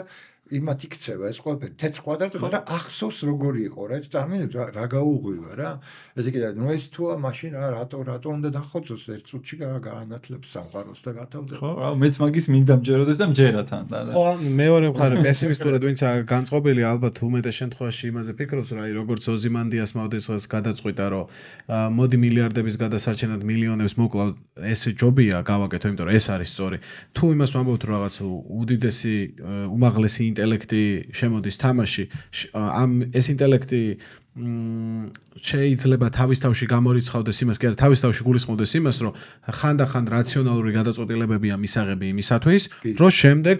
სწრაფი პროგრესი მივიღოთ და ამ რაციონალურმა გადაწყვეტილებამ შეიძლება ბევრი გაწიროს და ეს ბევრი არავის არ უნდა ამ ბევრში აღმოჩენა სხვა არა ფანტასტიკის სფეროდან შემილია უბრალოდ თქვა არგუმენტი გითხრა ფანტასტიკის მეც ეს ოზიმანდიას ვოჩმენის პერსონაჟი ფანტასტიკა რა მე მგონი რომ თუ ეს შემოვიდა აი ეს აეტაპნე როგორ არის ეტაპობრივი განვითარება აღარ იქნება მე ხთი ერთად უნდა მოხდეს შეიძლება კი დიდი აფეთქება ახლა ეტაპურობის რაღაც შეიძლება საერთოდ აღარ იყოს და გაფურჩქნა იყოს ხო ვარდი რომ იფურჩქნა ეს კი რაღაც საწე მაგრამ აი ესე გადაფურჩქნა მოხდეს და გათავდეს ყველაფერი მე იცი რა აი ყველა მაგაზე ჩემი რაღაც ეს თავარი სტატია ესე დავამთავრე და აუ ერთი ამბავი იყო მე კაცი ყველა ხომ მაგინა და დედა და ყველაფერად შესაძლებელია და რაღაც მომენტში ესეთ რაღაცას გამოხატე რომ რა არის მე მაგალითად ყველაზე უფრო იცი რა იმას ეგზაიტ დრამხტის როგორ არის აშფოთებს აფორიაქება კარგი დადებით რა აფორიაქებს ესე იგი წარმოიდგინე ესე იგი ადამიანმა შექმნა თავისი დიდი არსება ესე იგი ხო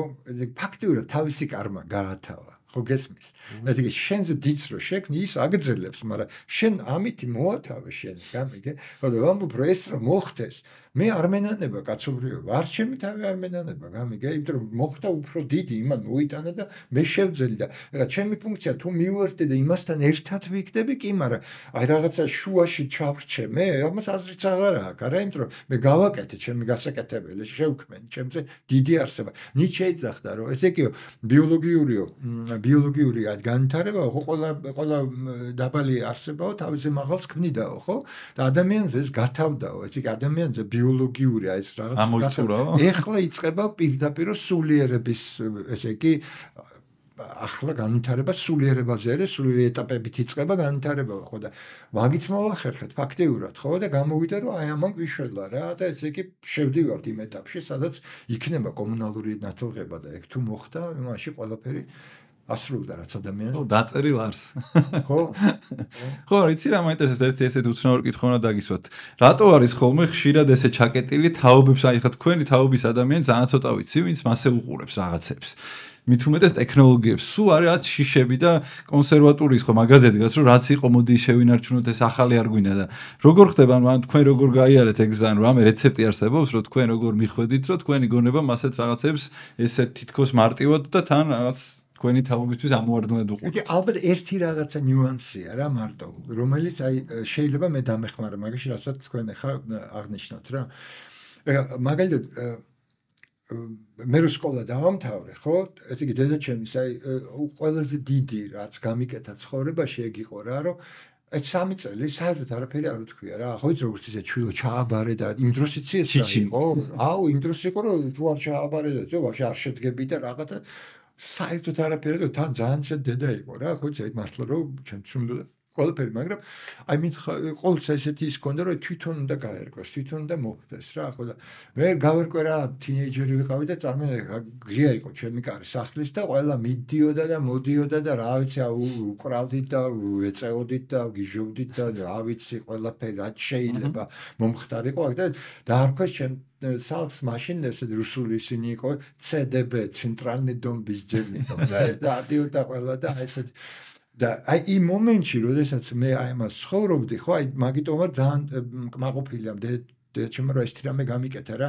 მაშინ დამეწყო მთელი რეფლექსია, მთელი პრინციპული ჩემი ბუნება შედგა მაშინ, იმ მომენტში, იმიტომ რომ რაღაცა მქონდა ერთი ისეთი, რომელიც არასდროს არ მეუბნება, ეხა რომ უკრავ აი ეს დაკვრა არის ღირებული და ეხა მე აი ეს მაგრა დავამხეცა და მე რაღაცა და გაიგე და აი ეხა მე რო ქალთან ვარ აი ეს სექსი არის ყველაზე მაგარი და აი მაგარი და აი ეს არ მქონდა გაიგე როგორად რა ყველაფერს ეს უყურე რომ რაღაც საოცრებები ხდება რა ეს ყველაფერი ეს საოცრება და აი რა არის კიდე იქით და აი ეს დინამიზმი მქონდა სულ ედი მიხდი არაფერი არ ბოლომდე არ მიხიბლავდა რომ იმაში ფეხი ჩამედგა მხატვრობაც ეგრე დავიწყე მიჯაჭულობას არაფერთან რა არც ერთ ხიბლებთან არ გქონდა მიჯაჭულობა მქონდა ესეთი დამოკიდებულება რა აი და რა აი და ეს რა არის გაიგე ამას რა მოაქვს აი თქვა გარკვეულ კონტექსტში გარკვეულ ტერიტორიაზე ისა თქვა ეს არსებობს ღირებულია მაგრამ მე ის მერეს რო იტყვი მე ყველგან კითხვით ნიშანი ჩდებოდა და ყველგან ჩდებოდა რაღაც რა არის გამიგე და აი ეს იყო ის დრაივი რომელმაც თქვა ეს არ გამთავებია არასოდეს ესე იგი დასავლეთში წავედი ხო დასავლეთი ჩემთვის იყო ну მექა რა ნამდვილი რა იმიტომ როგორც დასავლეთი ძალიან უბრალო და ესეთი პრიმიტიული ის ქონდა საბჭოთა ხედვა მქონდა რომ აი დასავლეთი არის ის სადაც ის ხდება რაც მე მინდა ესე იგი სულ აზროვნება სულ გაშლა სულ თავისუფლებისგან მოძრაობა რაღაცა კონტრკულტურით ვაზროვნებ და მეგონა რომ კონტრკულტურას ისე აფასებენ რომ ეს მაგათი ფაქტიურად ყველაზე დიდი ცხოვრების წესია ჩვეულებრივ ხო და ეგენი აფასებენ რასაკურველია და უფრთხილდებიან და ყველაფერი მე გეტყვი ძალიან საინტერესო ინტერვიუ მქონდა მინისტრ-პრეზიდენტი არის ჩვენი გერმანიის მიწის რა ვესტფალიის და იმასთან მქონდა რაღაც ინტერვიუ და ძალიან კარგად მიპასუხა მაგას გეტყვი და ხო და აი ეს დრაივი რომ მქონდა დასავლეთზე რა გამიგე მაშინაც ისეთ რაღაც ხონდა მე ჩავალ და მარტო ჩემ პოტენციები უნდა დამეხმაროს გავხსნა აი ეს ხონდა არაფერი არ მაინტერესებდა გაიგე მე რო ჩავედი პირველ წელს რომელსაც წახვედით მე წავედი 88-ში აი რა 1 წლით 2 წლით თავდრეს სანამ რაღაცები დაიწყო რა ხო და ჩემი რო ჩავედი ესე იგი ძალიან კარგმა გალერეამ დამპატიჟა ესე იგი რომ შოუ გამეკეთებინა და მუშაობდი გიჟივით რა ძალიან და რაღაც ესე და ქალი მყავდა რა მენეჯერი ვინც დამაკავშირა გალერეასთან რა და იმას ჰქონდა დავალებული რომ მოეარა ჩემთვის და რაღაც რა ხო და იმან მიყურა 2-3 თვე რა და მე მგონია შენობა ნორმალური ხარ ადამიანის არაფერი არ გაქვს არც მანქანას უყურებო არც ტანსაცმელს უყურებო არც მაღაზიაში შესულხარო არაფერი მე ეგეთი რამე არ მინახიო რა ეგ ვიღაცა თან ჩამოვიდესო იმიდან ქვეყნიდან რაღაც რომ არაფერზე ეს არის მართლა ეგრე ვიყავ და აი ეს მუშაობდი ისეთი გზნობა მქონდა რომ აი მე ახლა მაქვს შანსი კომუნიკაციის აი ახლა თუ მე განვახორციელე ჩემი ტექსტი მე მექნება შანსი კომუნიკაციის ეს იყო შეპყრობილობა რა მიგე საერთოდ არ მაინტერესებდა რა მაგათი მოხმარება აი რაღაც დასავლური რაღაც ინსების და ასე შემდეგ რა სულ ხო ყველაფრის რაც იყო გამიგე და აი ესეთი დრაივი მქონდა რა და ეს დრაივი მოდის აი იმ პერიოდიდან რა როდესაც აი ხო ხდები რა სკოლიდან გამომაგდეს ბოლო წლები ნარკომანობისთვის მე რა აი სულ ეგეთი ის მაგრამ არსად არ ჩავრჩი რა არსად არ იყო ჩემი შვილმა მკითხა ერთხელ რაღაცა საერთო იმაზე და მაშინ უთხრა მე რას გავსვენეთ გზელი კორიდორი რო იყოს მეთქი რა და სადღაც იქ რაღაცა არის რა შუქივით რა აქეთ იქით კარებები ბლომად რა და ის იყო პატარა იყო 14 წლის იყო ამას რო ეუბნებოდი ხოდა მე ვთხარი გააღემეთქი ერთი კარები და აქ მიდის რაღაც ჰიპ-ჰოპს ბერავენ რაღაცა მე ვთხარი ხო მეთქი შედი გაიგე და იცოცხლე იკაიფე გაიგე ნახე რაც მე კარი არ გამოკეტო მეთქი გაიგე ბეუნებს და მე დაგიდიო მომენტი კარი თუ იადატო მეთქი რომ გამოხვიდე თქო რომ მე შემდეგს გააღებ მეთქი ხა მაგის სქემები თუ ხსნე რა იქ როკი მიდის რაღაცა კლაპტონი ბერავს რაღაცა იქ შეხვედი მეთქი კარები არ დაკეტო თქო გამოხვალ კიდე თქო აი ესე ცხოვრება თქო ხა მარტო ეს მუსიკაზე გიხსნით თქო და ზოგადად ეგრეა თქო მაგრამ პრინციპში თავარი არის რომ აი ეს კორიდორში იარო მეთქი გაიგე ამიტომ და მე ჩემი ცხოვრებიდან ამოვედი ამ მაგალითში იმიტომ ეგ დაახლოებით ეგ გამომივიდა რა აი იცი ძალიან მომწონს შაში მგალობელი ოთარის იოსელიანის რა მიყვარს ეგ ფილმი რა და იცი მახსოვს რომ ბევრჯერ ნანახი და პირველად რომ ნახე ძალიან ჩამჭა თავში ესე იგი საკმაოდ გასაღები ეგ იყო სცენა რა მაგ ფილმში ესე იგი ეს მივა თავის ნაცისებთან ვიღაცას და პიკო თამაშობს ნიჟარაძე ექიმს ახსოვს და გამო ეს ექიმი და აი ხოდი კაი ექიმი რა მაგარი პატიოსან ჯიგარი რა თან პროფესიონალი თან საქმის კაცი რა და გამო და ესე არიგებს რა ჭკუას რა და ეს ზის გაიგე ეს ხო ჩიტია გაიგე ეგეთი რა და არიგებს ჭკუას და აი როგორც მთელი საი როგორც დაგარიგებს რა კლასიკური ცნობიერება რა ჭკუას რა აი კაცი დადგე და პროფესიონალი ემსახურო და ესქნა და ისქნა და პროგრამირება რა პროგრამირება აი გონდა როგორც ჩაიცი თქო კლასიკური მართლა რაც ყველაფერი და ესე უგდებს ყურს და მე ისევ ესე წამოფარფადა სტოინასტოი გაიგე რაღაცა და მე მაშინ მივხვდი პირველად რა რომ ეს არის რა ეს ფარფატი გაიგე პეპელასავით გამიგე და თუ ის ყოფნის რომ კი არ უბრალოდ კი არ იფარფატო გაიგე აი სუ დამკვირვებლის თვალით ხედო ფარფატის დროს ეს ყველაფერი აი ეს არის რა რაც ადამიანს აქვს მაღალი ხვედრი რა გამიგე ეს მარტოობის როლი რა ხელა იყვან არის მაგაში ხა რაც მოყევით ხო სადაც თითქმის სხვა ხალხთან და ბევრი ადამიანის და ზოგადად რაც სოციუმზე იყო რომელიცაც აკვირდებოდით და ეს მარტოობის ეგზნება და მარტო ყოფნა რეფლექსია ხო და მარტო ინტიმური რაღაცა მაგრამ ეს მარტოობის როლს რა როლს ანიჭებთ მაგ ყველაფერში აქვს თუ არა და საერთოდ ადამიანი მარტო არ არის თუ ეგეც ხო ძალიან ესეთი თამაშია მარტოობა ჩემს მარტოობა რაღაცა იცი მაგალითად მე ესე მესმის რომ მარტოობა არის სარჩულივით ამოფენილი რა ჩვენში ესე ეს სარჩულია რა ჩვენი მე ყველაზე უფრო რაც ტანთან ახლოს არის და ყველაზე ორგანულად არის შენზე მოჯენია ყველგან რა ამიტომ მარტოობა როგორ ამეიცი რომ აი კონტაქტში შენ შეხვედი რაღაცა ჩაიდინე და ამ უკან სარჩულში ბრუნდები ისევ კიდე სარჩულში ბრუნდები მარტოობა ის არ არის რომ შეიძლება იმაში იყო წასული რაღაც გამოქვაბულში იჭდე გამიგე თავში კონდეს ხო იცი რა რაღაც ბაზარი რა მთელი და შეიძლება აი როგორც იმისი გურჯიევის ბოლო მასწავლებელი ესე კი ვინც იპოვა ის იყო ლონდონში მკერავი იჭდა ატელიეში 30 კაცთან და კერავდა მარტო იყო სრულიად ხო გესმის ანსტის დონეზე ხო ეგ არის რა გამიგე ესე იგი მარტოობა პირობითი გაგებაა რა ამ ყველაფრის გამიგე ის არ არის შეიძლება მაგალითად მე წასულა რა 3-4 თვით სტიპენდია ამიღია რაღაცა ან თქვა ჩემი კოლექციონერს სახლი აქვს სადღაც ჟულში ან სადღაც და წასულა 4 თვე მარტო ყოფილვარ სულ და ფანტასტიკურად მიგზნია თავი იმიტომ რომ როგორც აი ამიწყვია რა ცხოვრება როგორც ზუსტად მე მინდა რა ყველაფერს ისე ვაკეთებდი ხო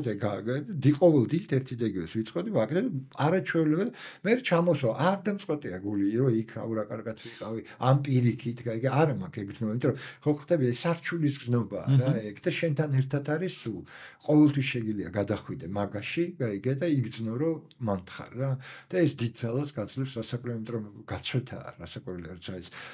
კემპიელია ესე ძალიან დიდი ავტორი ქრისტიანული ავტორი რა ხო და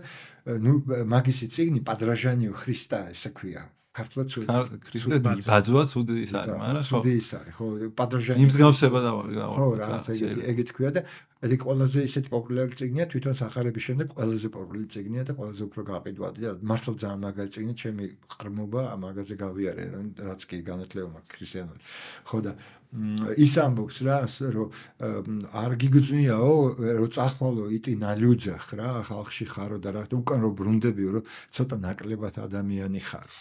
ყოველთვის ქონდა ეგცნობა, ყოველთვის. აი სადღაც კლუბში, ან იმაში, ან იმ რესტორანში, ან რაღაც პარტიზე და რაღაცა და რო ბრუნდები, აი რაღაც საშინელი სევდიანი გზნობა, რაღაცა რაც იმდენი წაგართვეს, ან რაღაც ისეთი რაღაც გაიგე. აი ეს ის შარშულია რა, რომელიც მაგრამ პოზიტიურად უნდა დაინახო და გაძლევს ძალებს პირიქით, გაიგე? არ იმას გიშვება რა, არ გაწვალებს. აღარ არის დიქოტომია, მარტო არა მარტო რა, აღარ არის დიქოტომია რა. ხო, კი ბატონო. ხო, ან მარტოობა ხო აღარ არის, როგორ თქვა რა, თითქოს მარტო რო ანუ alone და loneliness ხო სხვა რაღაცა ქართულად არ ვიცი, არის ეგ, მაგრამ ანუ შეგვიძლია იყო alone, მაგრამ lonely არ უნდა იყო რა, ვიღაცა და უბრალოდ არ უნდა იყო, კი რა, არ გვინდა ჯოუქად ქონდა ვიღაცას რომ კაცებს მარტო სული და მარტო. ხო, ეგ რა, მარტო სული, ხო, უფრო კაი ხატოვანი სიტყვა. სული შემოდის და ხო. ხო, მაგრამ ნუ აი ეგ რა ვიღაცას ახლა ჩვენ გვინდა რომ ვიყოთ alone ხანდახართო, მაგრამ არ ხანდახანო, მაგრამ არ გვინდა ვიყოთ lonely-ო რა. და ეგეც ძალიან ადამიანური მომენტია ხა რომ არ გინდა, იმიტომ რომ alone გინდა რომ თავი დაგანებო ხანდახან და იყო alone, მაგრამ lonely არის რომ საგინდა მაშინაც რო ვერ ხარ ვიღაცასთან და უბრალოდ მარტო სული კაი სიტყვა ხო, მქონია მარტო სული. ხო. ისე იმას რო დაუბრუნდეთ ცოტა. დაუბრუნდეთ რაკეთ გადმოვიდეთ. აი ამ ცვლილებები, რომელზეც საუბრობთ რა, რომელიც ხდება ჩვენ თვალწინ, რომელიც ამ ნებათაღელვას და დაპირისპირებებს და ქარტეხილებს იწვევს. აი ეს გარშემო რასაც ვაკვირდები, ამ სიახლეების მიმართ მიმღებლობა თლად კარგი არა აქვს თითქმის არც ერთ ქვეყანას. ამაში რას გულისხმობ? ნუ ალბათ ზოგადად ქვეყნების საქმე არცა ამის მიღება, მაგრამ რას ძალიან ბევრ ქვეყანაში ძალიან ბევრ რაღაც სახის ცვლილებებს მოყვა ის რომ რადიკალური ფლანგები იქნება ეს რადიკალური მემარჯვენეები რომლებიც თითქმის ფაშისტები არიან ახლა მაგალითად იტალიაში რაც ხდება თუ რადიკალური მემარცხენეები რომლებიც რაღაც უცნაურ დაკონკრეტებ ხო რაღაც უცნაურ რაღაცების დაკონკრეტებები ხო ნუ რაღაც ყველაფრის ისეთ სიტყვის დაკონკრეტებამდე რომ საუბრის დაწყება ხდება რაღაც 3 საათიანი ჩაის სმის ცერემონიას ემსგავსება კავაბატასი და ამ ყველაფერში ხალხი ისე არის მე გაგიჟებული რომ რაღაც შუალედური ან მარჯვნივ გადახრილი ან მარცხნივ გადახრილი ადამიანები ფაქტორულად დაკარგულები არიან, იმიტომ რომ როცა რაღაც არჩევნების დრო დგება, ან ერთი გიჟური ფლანგი იმარჯვებს, ან მეორე გიჟური ფლანგი იმარჯვებს და ამის ფონზე არ ვიცი როგორ შეიძლება რომ ეს ცვლილებები მარტივად მივიღოთ, იმიტომ რომ ეს ერთი არის რომ თქვენ ამბობთ რომ ეს სწრაფად მოხდება და ბუფ დაგვეჯახება და ესე რაღაც ყისიერი იქნება, მაგრამ მეორე არის რომ თუ რაღაც ესე არ მოხდა, რაღაცა შემზადება ჭირდება, არა ადამიანს თორე უცებ იმაში ავარიაში მოყოლასავით არის. კი. ეხლა მაგალითად აი თუ იცით არ ვიცი, ჩემ მოღვაწეობა Facebook-ზე, ხო? აი მივაკალე თავი 10 წელია მაგას ვაკეთებ და მართლა დღეში მეაქ 2-3 საათი, ხო? არაფერი არ იმპულს არ მიხდეს, ეს არაფერს არ ნიშნავს სრულიად, აი არც მრევლი არ მყავს, ხო იცი რა გაღმერთებენ, აი არავის არ ვიკარებ, ეს ჩემი პრინციპია. ეგეთი უბრალოდ ვღაღადებ რა, ეს საუბრობ რა, ხო? აი ჩემი ჭკუით, ნუ მე რაც შემიძლია, ჩემი მხრიდან მაგას ვამზადებ. აი ადამიანის ცნობიერებაში ვამზადებ აი მიმღებლობას რა, რომ მიიღოს ეს, ხო? აი რა, ჩემთვის ძალიან მნიშვნელოვანია ერთი რაღაცა, რომ ადამიანებმა როგორმე გაცნობიერონ, ეხლა ეგეთი რაღაცა თითქმის ყველა ქვეყანაში, აი რაღაცა ჰომოსექსუალისთან დაკავშირებით იწყება რაღაც და აი თითქოს დასავლეთ მეტი არაფერი არ უნდა რა, რომ გაალაღოს ჰომოსექსუალს. ეგეთი სურათია რა თითქოს, ხო? სიკიჟეა რაღაცა, რას ნიშნავს? რატომ უნდა თავრობებს, ვიღაცებს იმათ, რომ აი ამ პატარა ჯგუფს რაღაცა გაუგოროთ, ხო? აბსურდი ხო არის? ჩვენ ვიცით რომ აბსურდი, ხო? რა თქმა უნდა. ხო და რა არის, უბრალოდ თვითონ ეს ტრანსფორმაცია ჰომოსექსუალის ჯგუფს ეს თქვა, თვითონ რა აი ამ სექსუალური თავისუფლებთან კავშირში ყველაზე უფრო ღიად და ყველაზე უფრო მტკივნეულად ჩანს. ეს არის ნამდვილი ჭრილობა. იქ ჩანს, სხვაგან არ ჩანს. აი ეს ტრანსფორმაცია, ხო? ახლა მაგალითად რო აიღოთ 60-იანები, ხო? აი მოხდა სექსუალური რევოლუცია, ხო? ყველას გონია რომ სექსუალური რევოლუცია ისე ვაიმე რა კაია, ბევრი ვიჟიმაოთ, ყველასთან შეგვიძლია ჟიმოვი, რა ბედნიერი რაღაცა. სექსუალური რევოლუციას არაფერი კავშირი მაგასთან არ აქვს. სექსუალური რევოლუცია არის ის, რომ ის რაც ითვლებოდა დამალულად, ის რაღაც შტილში უნდა იყოს და რაღაცა, რომ ეს აბსოლუტურად გამომზეურდეს, გარეთ გამოვიდეს და გახდეს კონტროლებადი. კონტროლებადი ჩემ მიერ. განსახელმწიფოს მე ჩემია რომ მე თვითონ ვიცოდე რა მინდა არავინ არ მაკონტროლებს არც სინდისი მაკონტროლებს არც გარედან შემოტანილი კანონიკა არც ის არაფერი რომ ჩემ ხელში ავიღო ეს და ესე ხო გახდა ხო ყველა მიხვდა ხო ფროიდმა მოიტანა და გაგვაგებინა რომ ეს ძალით მორალი არ მუშაობს. ეს უბრალოდ უკან გადადის, შეიძლება მკვლელი იყო და მე უცბად ამოგახტეს ეს უკან და მოკლა ვიღაცა, ხო? იგივე ხდება სექსზე, იგივე ყველაფერს, ხო? არ მუშაობს, იგი სხვა გზებია. ხო, რეპრესია არ მუშაობს. ხო, არ მუშაობს. იგი რაიხმა თქვა, რომ არ იქნებოდა ფაშიზმი, არ იქნებოდა ისაც გერმანელებმა ჩაიდინეს, რო ყოფილიყო, თქვა, ლიბერალური მომენტი სექსუალური. გაიგე, რაიხმა თქვა, რომ ეგ არის მიზეზი. აი, ეს ესე იგი სექსუალობა დათრგუნული სექსუალობა იყო მაგის შედეგი, იმიტომ რომ ეს მე პერვერსიას იწვევს და ეს იწვევს სურვილს, სიკვდილის სურვილს, რა შენ რო ვერ იკლავ თავს სხვას კლავ. გამიგე და აი ესეთი რაღაც იგი მართლა გასაგები არაფერი გაუგებარი არ არის. ამის შემდეგ უცბად მოდის პერიოდი, ესე გათავდა მეორე მსოფლიო ომი და უცბად მოდის კონსიუმერინგის საოცარი 10 წელი, აი გაჯეტები და აი ისე რომ ტექნიკამ აიწია, მე საწაიღო აღარ აკეთებენ ამ ავტომატებს და რაღაცებს და გადავიდნენ გაჯეტების კეთებას და მე ხო პილესოსი და ისა და ქალები გადაირიენ, შეიშალნენ მთელი ფილმებია მაგაზე, ულამაზესი ხო მაგ სიგიჟეზე. და მე აი ეს გაჯეტები რაღაცები ისა და მოხმარება და მე უცბად ბახ და 60-იანებში მოდის ეს სიყვარული და ეს სიგიჟე და free love და რაღაცა და არაფერი არ გვინდა და ხიპები და რა იწყება კონტრკულტურა და რაღაც ხო და ესე იგი რა თავარი გარდატეხა მოხდა დასავლეთში არის მოდის ესე იგი იმათგან რა ქვია ბიტნიკებიდან ხო ესე იგი მე on the road წავიკითხე ეს იყო ჩემთვის მე არ ეხლა კარგად ვიცი სახარება და კარგად ვიგიჟდები ხო სულ ლაპარაკობ სულ მომაკ მაგალითად მაგრამ აი ნაკლები შავეჭილება არ მოუხდენია რომ წავიქა არის მის ხალხს გონიათ გულაობაზე იქ ლაპარაკი მიდის და ალეგორია თავარი რაც არის ეხლა ეგეთი მომენტი მახსოვს რომ წავიკითხე ამაზე კინომ შევიშალე რომ კარებიო გავაღეო ამბობს და შევედიო და ხედავ ჩემიო გერლფრენდიო ჩემ ყველაზე მაგარ ძმაკაცთან ლოგინში იმაობსო და უცბად მივხვდი რა არის თავისუფლება. ესე იგი, მიხდი არანაირი ადამიანური დაქოქვილობა აღარ არის შიგ, ეგ ყველა ფაქტი მას ზრდის.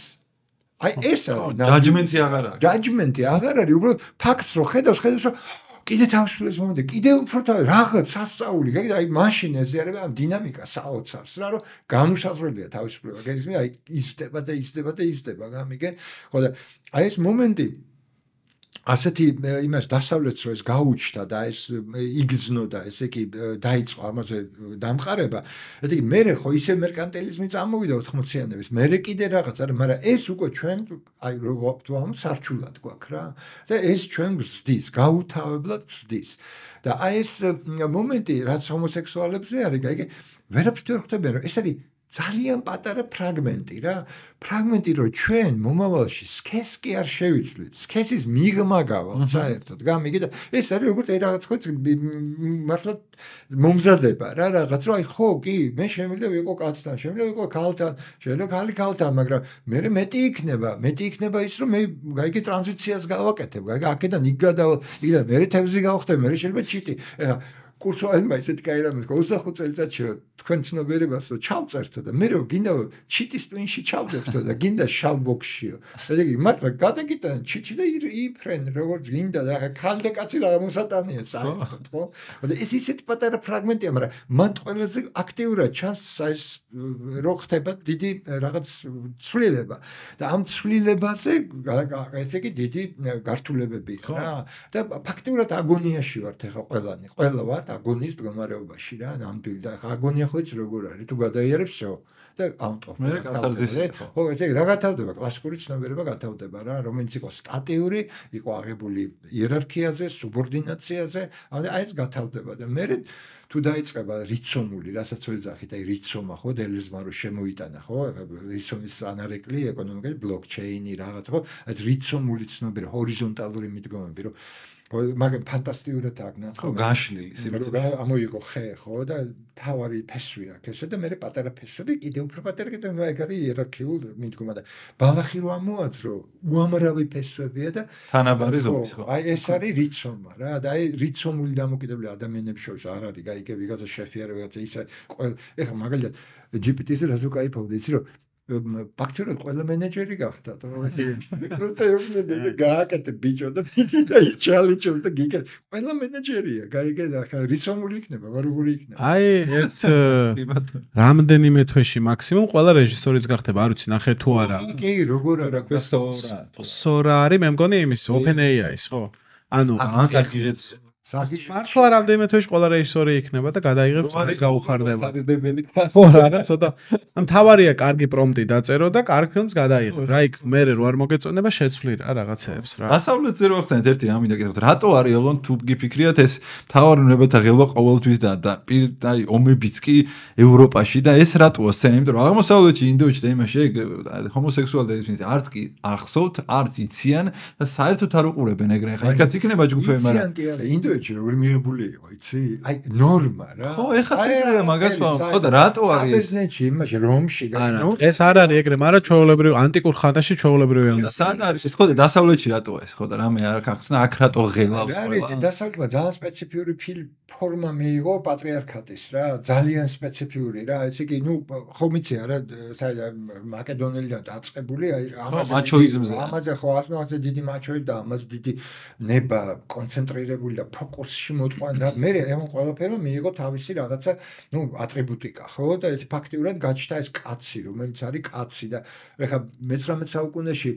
ფროიდი რომ მოვიდა ყველაზე საოცარი ის იყო რომ ესე იგი კაცებს ჭირდათ პარანოია იყო ყველაზე დამახასიათებელი და ამ ქალებს ისტერია. ესე იგი ისტერია იყო როგორ აი ყოველ მეორე ქალი აი ქუჩაში რაღაც და ვარდებოდა და ეწყებოდა და ეს ისტერიები იყო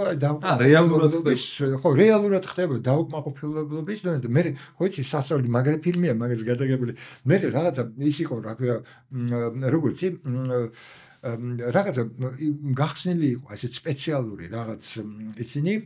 რაღაც კლინიკა თუ რაღაცა და მიდიოდნენ და ქალებს უკეთებდნენ მასტურბაციას და ფაქტა ნორმალური მე-19 საუკუნეში არის ძალიან კაი სერიალი არის მაიკ შენი თამაშობს Master of Sex ეგრე ქვია ეგ არ მინახე მე ხე ფილმი ერთი ფილმია სადაც აი გარი მოცველი და კლინიკები არ გაჩნდა კი აი ვიდეოდეს ქალბატონები რაღაცა და ქმარი ნუ ისე რა კლინიკა რა შეუყოვდა მასტურბაციას ნორმალ მასტურბაციას უკეთებდა თან საუბრობდნენ ექიმები და თამაშობდნენ რაღაც პანყოფილდა აი ეგეთ სიგიჟეები ცხოვრა კაცობრიობა ესე იგი ჩემეუგლის მხატვარია თან ძალიან კარგი მხატვარია და უზარმაზარი სერია დაიწყო ნახატის. ნუ ფერწერი 1300 აკეთებს რა ყველაფერი აქ ცხოვრებაში გაკეთებული მხატვრობაში და ეხლა დაიწყო დიდი ესე იგი ნახატები, დიდი სერია და რაღაცა ესე იგი და ქვია დელირიუმ. რა ესე იგი ნუ სიგიჟე დელირიუმ ქართულად როგორ თარგმნა? ბოდო. აი ეს ჰალუცინაცია რო გაქვს თავში აი ეს. აი ბოდო იცხოვრა კაცობრიობა და ამას ღირებულებება თვლიდა რა. ხო ერთ ბოდო ღირებულება მე მეორე მე ამის გულის ომები მე რაღაცა იყო აი შერეკილობის ფორმა. ალბათ ნუ მომავლის ადამიანს აი თუ რაღაც ეგეთი შესრულდა რაც აქ ვლაპარაკობთ წარმოუდგენელ რაღაცად დაინახავს ისტორიას. აი რო ჩოროშევდა წამების იმებს ხედავთ ხო ინსტრუმენტებს და რო გიждდებით აი როგორ აი მთელი ისტორიას ეს დაინახავს რა. ისე ჰომოსექსუალიზმზე ეგეთ დამოკიდებულების ჩამოყალიბებაზე უმთავრესი როლი მაინც რელიგიას უკავია ჩე ქრისტიანობას და მე ისლამს იმიტომ რომ ანუ იმდენად მნიშვნელოვანი იყო ეგ მაგ ღერძის შენარჩუნება რომ ოჯახი ეს ორი არის იმიტომ რომ მან ხო ისა კლავ წარმოებაზე არის რა კაცი და ქალი გჭირდება ამათმა ბევრი ბავშვი უნდა გააჩინონ ამ ბავშვების ნახევარი ომში უნდა დადიოდეს იმიტომ რომ 8-დან გადარჩება 3 20 წლამდე მაგერ მიაღწევს ხედვა კი და კაცი რომელიც ქალს არ ანაყოფიერებს აი რაში გადგება არაფერი შენ გადგება რა ამიტომ გირჩევნია რომ ეგეთები ეგრევე ანუ არანაირად ტოლერანტული არ არის არანაირი თავისუფლების მიმართ რელიგია არანაირი ესე იგი პირიქით ხო ვითომ აი ქრისტიანობის თავისუფლების მომტანია ხო აი რაც ამბობს ეს ინგლისია აი აბსოლუტური თავისუფლება ესენი ყველა ტიპის ესე იგი თავისუფლებას ყველგან მარტო ბლოკირებას უკეთებენ ხო და რამე როლი ბოდიში აქ ამ რელიგიას თქვენიათ იმიტომ რომ ამდენი 1000 წელი თუ გვაქვს ანუ რაღაცა ბენეფიტიც ხო აქვს ევოლუციურად ალბათ თორე რო გვაქვს გარდა იმისა რომ ეხა ვიღაცა თუ შოლტავს თიც გიქნევს და რაღაც ჩარჩოებში გაქცევს სადღაც ამოგასხავს მაგრამ რაღაცასაც გაძლევს ალბათ ეგ და რას გაძლევს ხო და ეს არის ჩვენ ვერაფრით ვერ წარმოვიდგენთ რა იყო ადამიანი ქრისტეს დროს ვერაფრით ვერ წარმოვიდგინე. ეს შეუძლებელია წარმოიდგინოს კი რა იყო მისი ინსტინქტები, რა იყო მისი ეგ ვთქვათ სიკეთე და როგორ ხო აი რა ძალიან ძნელი წარმოსადგენია. ამიტომ შეიძლება მართლა მასები, აი მართლა ისე იმას ხო ლაპარაკობ ჰომეროსსა და ვიღაცას ხო? აი მასები შეიძლება ისეთი ტიპის იყო, გაიგე თავის ინსტინქტი და იმით რომ განათლება იქ არ იყო ისე ძალიან რომ შეიძლება რომ აი ეს ასეთი სრული დისციპლინარული რაღაც იმან მასები რაღაც მოაგვარა და მოიყვანა რაღაცა წესრიგში და რაღაცა დინამიკა მისცა მაინც განვითარების რა მაგრამ ზოგი ეხა მაგალითად დალაილამა ხო ეხა წარმოიდგინე აი როგორი მოაზროვნე უნდა იყო როგორი პროგრესული რომ აი ესე თქვა პირდაპირ რომ ეხლა იმდენი სულიერება დაგროვდა სამყაროშიო რომ რელიგიების საჭირო აღარ არის თვითონ კაციან ყველაზე დიდი რელიგიის წარმომადგენელი ბუდიზმის სამწ რელიგიების საჭირო აღარ სულიერებას რასაც იმიტომ მაგას ესმის კაცო ჩვენ არ გვი ჩვენ მაგას ჩვენ იქამდე ვერ მივედით რა რომ აი მაგ სეზანის სურათი ეს არის უდიდესი სულიერება ჩვენ ეხაც გონია რომ რაღაც ხე არის დახატული რა ლამაზია გაიგე რა ის რომ იქ მოტანილია უდიდესი ფილოსოფია გამიგე რომ ეს უწყვეტობაა მოტანილი კონტინიუმია მოტანილი რომ ესე კი იქ საგნის გამოყოფა საგნისგან არ არის სეზანთან ეს არის უწყვეტი ნაკადი რომ სივრცეც იგივეა რაც საგანი მე ეს უზარმაზარი სულიერება ეს ხო აბსოლუტის ფაქტიურად ილუსტრაცია რასაც სეზანი ხატავს ეს არავინ არ იცის გესმის ეს პროცესი ზანდი კარგი პეიზაჟისტი გეტყვის, კარგი პორტრეტისტი. არავინ არ იცის რაზე ლაპარაკი საერთოდ. ხოდა ესე არის რამდენი ეგეთ თანამედროვე მუსიკა, სეზონი ერთი ვთქვი და ხა გოგენია, ვან გოგია ხო რა რაღაცა გზნებარების ხატია ვან გოგი. ეგ თუ რამე გინდა ვინმე სასწავლო სულიერებაზე, აი უნდა აჩვენო ვან გოგი რა გზნებარებაა, სად არის იმის ძლივს გადაიღო ეხლა შნაბელმა კარგი ფილმი მართლა ვან გოგზე. სადაც ჩანს რომ ონტოლოგია ისე ხიბლავს და ისე დღეშია ეს კაცი რომ აი არ ვიცი რა ექსტატურის აი ძლივს მანამდე სულ ვიღაცისთვის ხელი დაიწვა ვიღაცის რა ვიცი რაც არის ორი მოიჭრა რაღაცა ისე აი ისტორია და კაი მსახიობი დეფო და შნაბელი ერთად ეხა ხო აი მაგაშია და თვითონ შნაბელი ახლა მხეცი მხატვარი იყო და ესმის რაზეა ლაპარაკი რა და თვითონაც ისეთ რამეებთან ითამაშა მხატვრობაში რომ სულ ონტოლოგიასთან მხატვარი იყო არ ვიცოდი ჟულიან შნაბელი თუ მხატვარი იყო Heci, 80-იანებში იყო number 1. მე რეჟისორად ვიცი და ყარს მისი ფილმი. Number 1 იყო ესე იგი ხატვარი, როგორც ხატვარი. უზარმაზა 8 მეტრე, 10 მეტრი სულ გიში. და მართლა მარტო ონტოლოგიურს ეთამაშებოდა, იმიტომ რომ ისეთი ექშენი ქონდა ნამუშევართან რა, რომ მან არც ნამუშევარი აღარ იყო მნიშვნელოვანი, აღარ ხატვარი იყო მხოლოდ ეს რაღაცა ონტოლოგიური ენერგია, რომელიც ტრიალებს ეს შიგიჟეები აქვს ჩადა. ძალიან დიდი ხატვარი იყო და მე პირდაპირ გადავიდა რეჟისორ ხო მე პირდაპირ როგორც რეჟისორი ისე გავიცანი რა იმის ფილმი არსება სახელი ხა დამავიზო ბარდემი თამაშობს და ჯოინდებს ეპიზოდური როლი აქვს ეგ პირველი ფილმი იყო საოცრება და მე სკაფანდრი და პეპელა ძალიან მიყვარს კი არა ნუ ბასკია ხო გააკეთა ბასკიაზე ფილმი და პირველი ფილმი ბასკია იყო ბასკიაზე ფილმი ჩნაბელისაა მართალი კი ბასკია პირველი ფილმი მაგალითად ბასკია გააკეთა იმიტომ იცოდა ნუ ბასკია პირადად იცოდა ყველაფერი რაღაცა ინჯურ ხო ყველაფერი და ამიტომ გააკეთა ბასკია პირველი და მე უკვე იმაზე კუბაზე რო იყო კუბის პოეტი ეგ არის იმის ხავერ ბარდემი და ის თამაშობს. ახალი არ ვიცი, მაგრამ მეც ვიცი ხო. რა ქვია მაგას? Night ვითომც არაფერი. ხო და ისე მაგ ყველაფერზე წეგან ახსენეთ გაკვირთ და მაინც აზრი მინდა კითხოთ და წარმომიდგენია საავტორო უფლებებზე რას ფიქრობთ? ანუ ეს ხალხი ამნეს რო ყვირის და ჩემია და ფული მომეცით და უჩემოთ და ეს ანუ მეგეც მე მგონი ძალიან უკვე აბსოლუტ არ ვიცი ადაგასულ კონცეფციაზეა ჩემი აზრით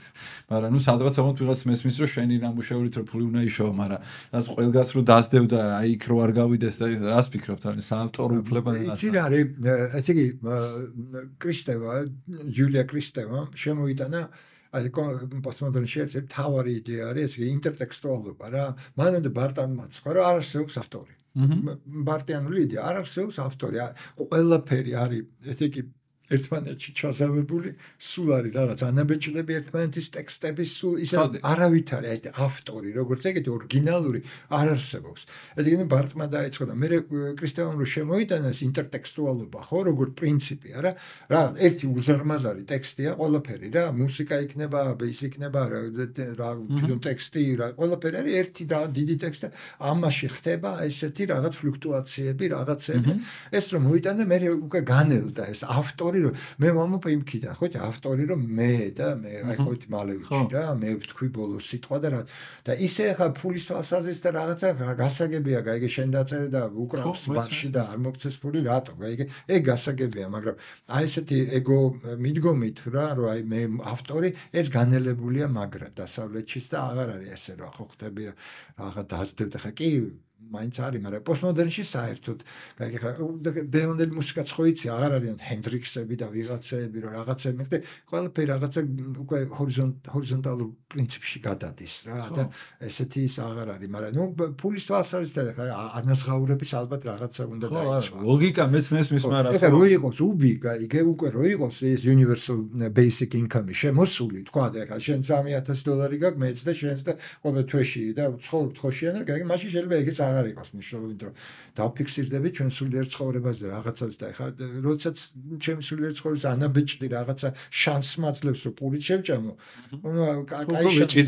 კაი შანსი და ვეჭიდები გაიგე თორე ისე პრინციპულად რასაც გულისხმობდი ის გაუქმებულია თითქმის ხო მეც თორე არის ინტერტექსტუალობა გერმანია ატარებდა მაგ ექსპერიმენტს ხო არიცით მე მგონი წელსანიტარიაში შარშავნა მორჩენილი იყო universal basic income ხო ძალიან ბევრმა ჩაატარა ხო და რა შედეგი დაიდო თუ ის ბელგან დაიდო ფანტასტიკური შედეგი რომ ადამიანი არ გაზარმა სადაც ინდოეთში და ალასკაზე და ყველგან სპეციალურად მაგიტო აკეთებენ ესეთი მატერიალი რენდომად ხო რო ყველგან გააკეთეს და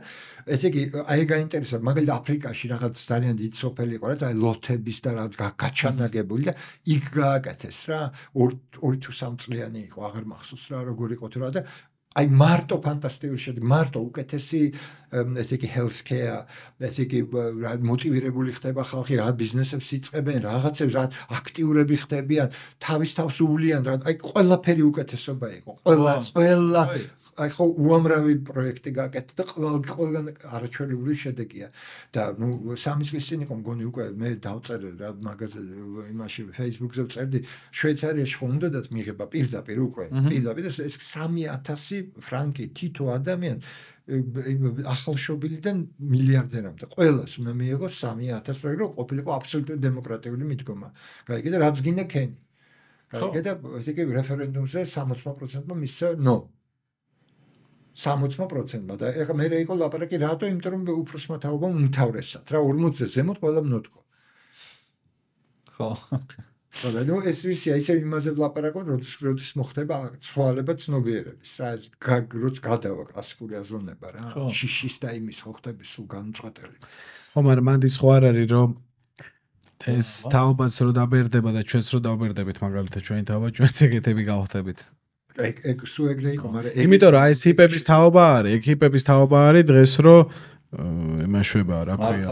ამერიკას ხო, ანუ ეგ ზუსტად ის თაობა არის ხა ის შიდატო ჰიპები არის თაობა კი არა ყოფილი ჰიპები რომლებიც ეხა რაღაცაში წავიდნენ და ეხა უკვე პირიქით იძახია რომ კი გოეკონაო მაგრამ ეხა ფული სხვა რამე არისო მაგრამ ერთი რამე შემიძლია თქვა მაგდა მე მყავდა მეგობრები რა რომლებიც იყვნენ ძალიან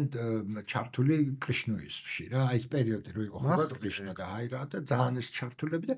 მოკლედ აიხიდნენ ოჯახი თლიანად და წავიდნენ ინდოეთში და იქ კრიშნოიტულ ტაძარში ესე იგი რაღაცა და მიუერთდნენ ამასთან და ესე იგი რაღაცა 15 წელი რა ემსახურებოდნენ ამ ტაძარს რა და ნუ გვიდნენ ტაძარს და უვლიდნენ და რაღაცა და ნუ ეს მსახურები იყო ნამდვილი მსახურება ჩაატარეს 15 წელი ესე იგი მე ეგენ ჩამოვიდნენ უკან ეს ოჯახი მე შევხვდი გერმანიაში და ესე იგი ორივე მხატვარი იყო რომ წავიდნენ რაღაცა თხოვდნენ რომ გეხვეწებ დაგვეხმარა ინტეგრაცია უკან გაიგე ისე მე დაბრუნდნენ ამ ხატრობაში რა და ნუ ჩალიჩობდნენ და რაღაცა რა აი ეს არის ტიპიური რა ესე იგი რაღაცა შენ გააქვს აი ეს პათოსი გაიგე რაღაცა გოს ნებარება რაღაცა გაიგე მაგრამ ვერ ხვდები პრინციპში რაშია საქმე მაგათ რა დაერხათ ვერ მიხვდნენ რომ იმას რო გვიდა მეტი მიზანი არ უნდა იყოს ხო უნდა იყოს მიზანი ეგ რო შენ გვი გესმის აი ისო გავსხივოსდები მე რო გვი ხო რაღაც 5 წლის შემდეგ რაღაც მომივა და ვიქნები რა კრიშნასავი და იმისავი და ამასავი და ვიღაცა ბიჭები ყავდა დაპატიჟებული ერთ-ერთ ესეთ იმაზე რა ესეთ პოდკასტზე რა და იოგას და რაღაცას და ისა და ეს და აი როგორ ყოფილა იცი იოგაზე იოგა ყველაზე რთული რამეა მაგაზე რთული აღარაფერია რა ხო და ისა აი ხო გვიკმაყოფილებდება რაღაცაო, აი თქვა მანქანა იყიდა გიკმაყოფილდება იქ რაღაცას ეგ, მაგრამ აი ერთი უსასრულო კმაყოფილებაც არსებობსო. აი როგორც კი უსასრულო კმაყოფილებისთვის იწყებ ჩალენჯს, გაიგე, მან თავდება მიზანი თუ გაქვს, ხო? ანუ ბუდა მაგას იძახდა რომ ეგ არ გინაცო პირდაპირ მაგის კეთება არის იგიჩე. ხო და აი ეგ რომ მაგ მივხვდარიყო რა, იქ ყოველ წამიერი მომენტია და ის ყოველი წამიერება არის ჭეშმარიტება და აი მაგაზე ფიქსირდები, მაშინ აღარ ექნებოდა რომ შედეგი და შედეგზე ორგანიზებული ცნობიერება და საერთოდ გაფორმებული გაიგე, მერე შედეგს რო იღებს, მერე აქვს საშინელი კრახი, გაიგე, იმიტომ რომ ხო, ფრუსტრაცია და გაიგე გაოგნებული და იმას მართლა არ მოაქვს, გაიგე, სრულფასოვანი რაღაც კმაყოფილება. ხო, ძალიან დიდ ფრუსტრაციასთან მიდიხარ მაგით ხო მე. ხელოვნური ინტელექტი ამდენ საუბრობთ და თქვენ ისე რა გონიათ, ანუ გარდა იმისა რომ რაღაც თავისუფლებებს გამოიწვევს და ზოგადად ეს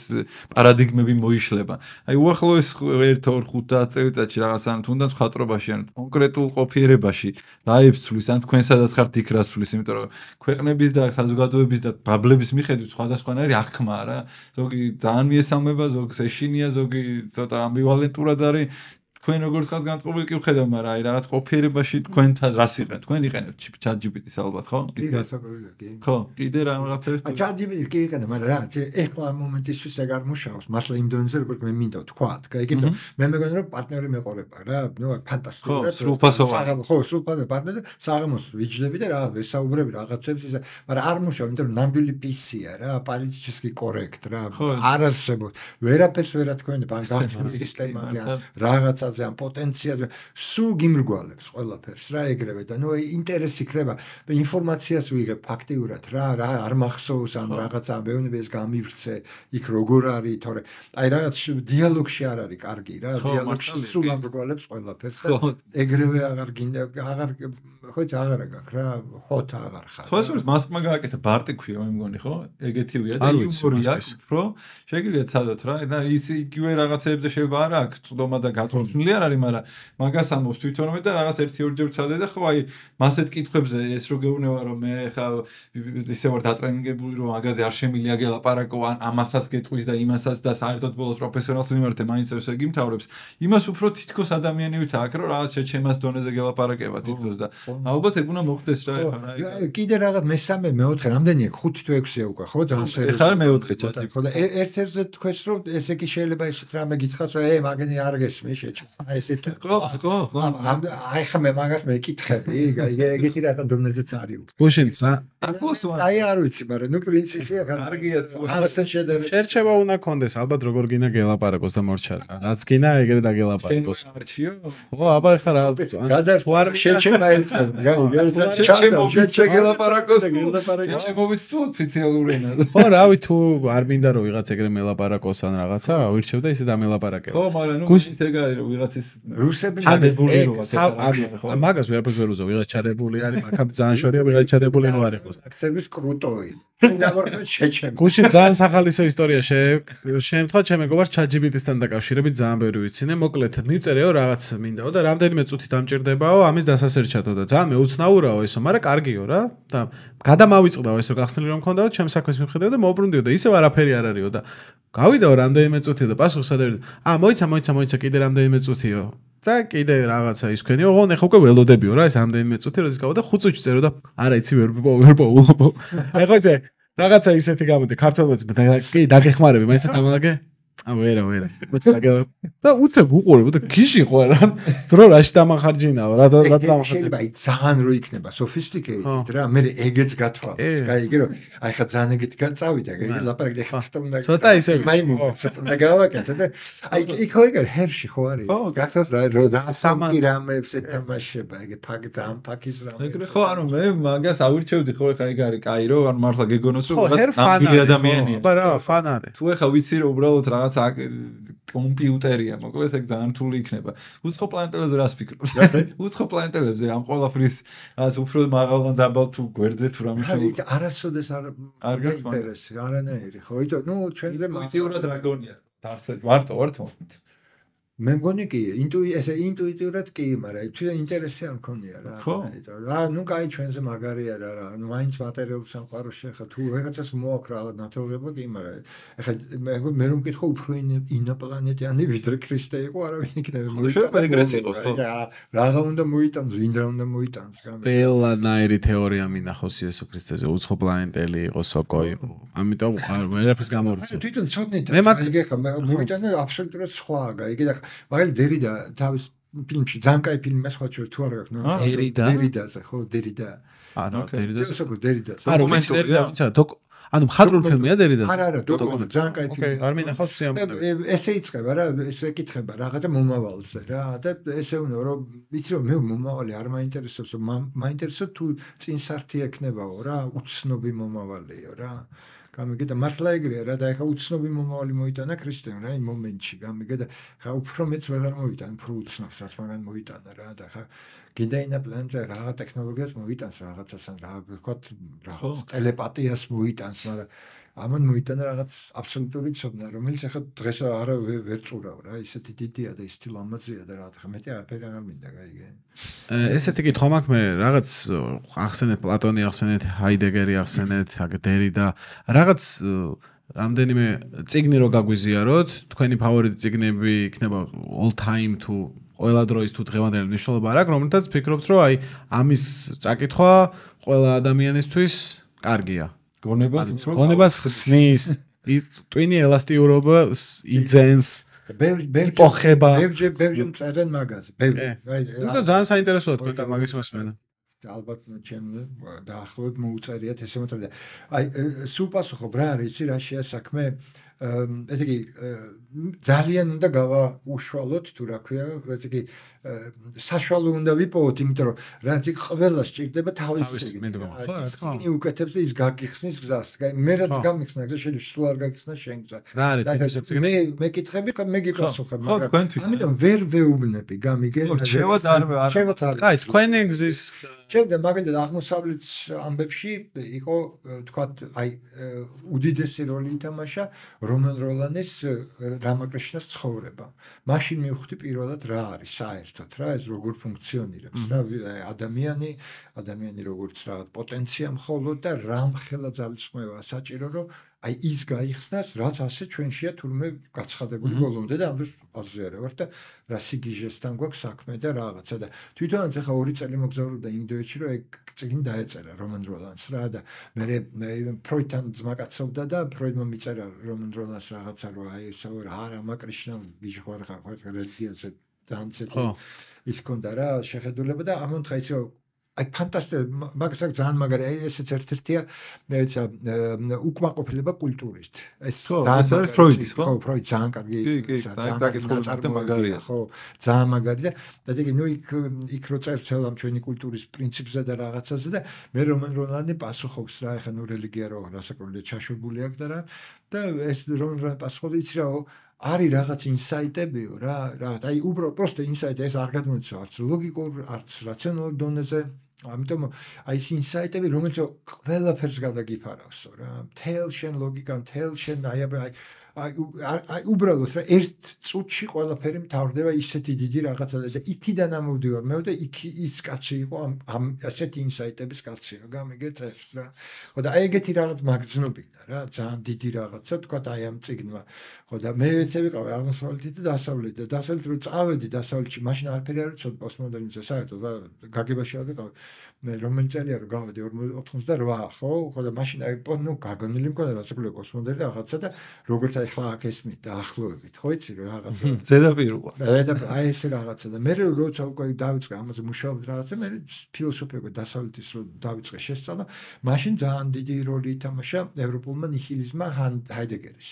ნიჩეზე ავლაპარაკე ნიჩე ორტომელი რო იყო შავი ის იყო ჩემი თავარი წიგნი იმაზე სულ იმაზე რუსულად იყო გამოცემული ორტომელი ფანტასტიკური და რუსები კარგებერენ თარგმანში ძალიან კარგი ნათარგმნი იყო და ის ჩემთვის თავარი იყო და აი ჰაიდეგერის ეს ევროპული ნიჰილიზმი მაგან უდიდესი როლი ითამაშა იმიტომ რომ გამიგე ნიჩეს სამ ფრაზაზე აქვს რა ფაქტიურად აღგებული რა ესე იგი ნიჩე რო იძახის პირველად რომ ესე იგი თუ ვინმე იწყებს აზროვნებას ან ვინმე იწყებს რაღაც გადაბიჯებას რაღაცას აუცილებლად პირველი უნდა გაიაროს ნიჰილიზმი ესე იგი უფასური ხდება სამყარო ყველა თავის ღირებული თქო და ხვდები რომ ეგრეა რა რომ ეს ყველა პირობითობებია კულტურის ეპოქების რაღაცა მეტი ამას არაფერი არ დგას უკან და ეს თუ არ გაიარავ მაშინ ჯერ აზროვნება არ დაუწყია ამით იწყებს ნიჩე და მე უკვე იწყებს ამ ნიჰილიზმის დამუშავებას ამას რა უნდა ქნა ხო ეხლა თქვა როგორც ჩვენმა პოეტმა თქვა რომ ესე იგი არც ის ვარ რომ ფლატარი იყო არაფერი არ გააკეთო დაახლოებით ეგეთ სიტუაციას ხო დაახლოებით მაგას ამბობს რომ ესე იგი მაშინ უნდა აი იმხელა ის აიღო ქარიჩ როგორ არის გამბედაობა იმხელა უნდა აიღო რომ ესე იგი თქვაო რომ ხო გაიგე არ არის ღირებულება არ არის არავითარი სამყაროში მაგრამ მე ჩემსას ვქნი და ჩემ აქტინგს ვაკეთებ მე მაინც ვაკეთებ იმას როგორც მე შემიძლია წარმოვიდგინო ღირებულება ნუ მე ეს ეგზისტენციალმა დაამუშავა რომ შენ თვითონ ვქნი შენ სამყაროს თავიდან ბოლომდე ხო გააკეთა ნუ ეგზისტენციალში რა კამიუს რო წავიკითხა ეს უცხო ეს იყო გრანდიოზული რაღაც ჩემთვის იმიტომ რომ თვითონ რაც მე პირველი იმიდან უკვე ვიცოდი დაახლოებით რაზეა რა დედამისზე როგორ წერს რომ ამბობს აი რაღაცა რასაც როგორ და დედა მოკვდა რომ ამბობს გაიგე გონი გუშინ წინ თუ გუშინ როგორ წინწყება საკმარისი იყო რომ ვიღაცაზეა ლაპარაკი რომელიც არის ჩვენი ცნობიერება არის სხვა ცნობიერება რა გაიგე მე ისა on the road ეგ იყო ძალიან მნიშვნელოვანი ძალიან მნიშვნელოვანი მინდოდა ძალიან დიდი ის კონდა რა ეხლა არავინ არ მეფინანსებს ხოლმე აქ ხო იცი რო წერ იქ სულ სხვა ის არის ეხლა იქ რაღაც ზოგადად 150 ევროს გიხდიან გვერდში და აქ კიდე საერთოდ ამათვის მინდოდა დამეწერა ესე იგი კომპარატივ ანალიზი შედარებითი ანალიზი მინდოდა დამეწერა ესე დამეკარა დასტაევსკის ნატურმორტი და კერუაკის ნატურმორტი აი ძალიან ისე რა ხო საგანს როგორ ხედავ რა აი საგანი რა ეს ხო აბსოლუტური ბაზისია რა ხედვის გამიგე სიგრძე საგანი რა და აი მართლა რა მახსოვს აღწერები დასტაევსკისთან გაიგე როგორ აღწერს ოთახს საგნებს რაღაცა და მე კერუაკთან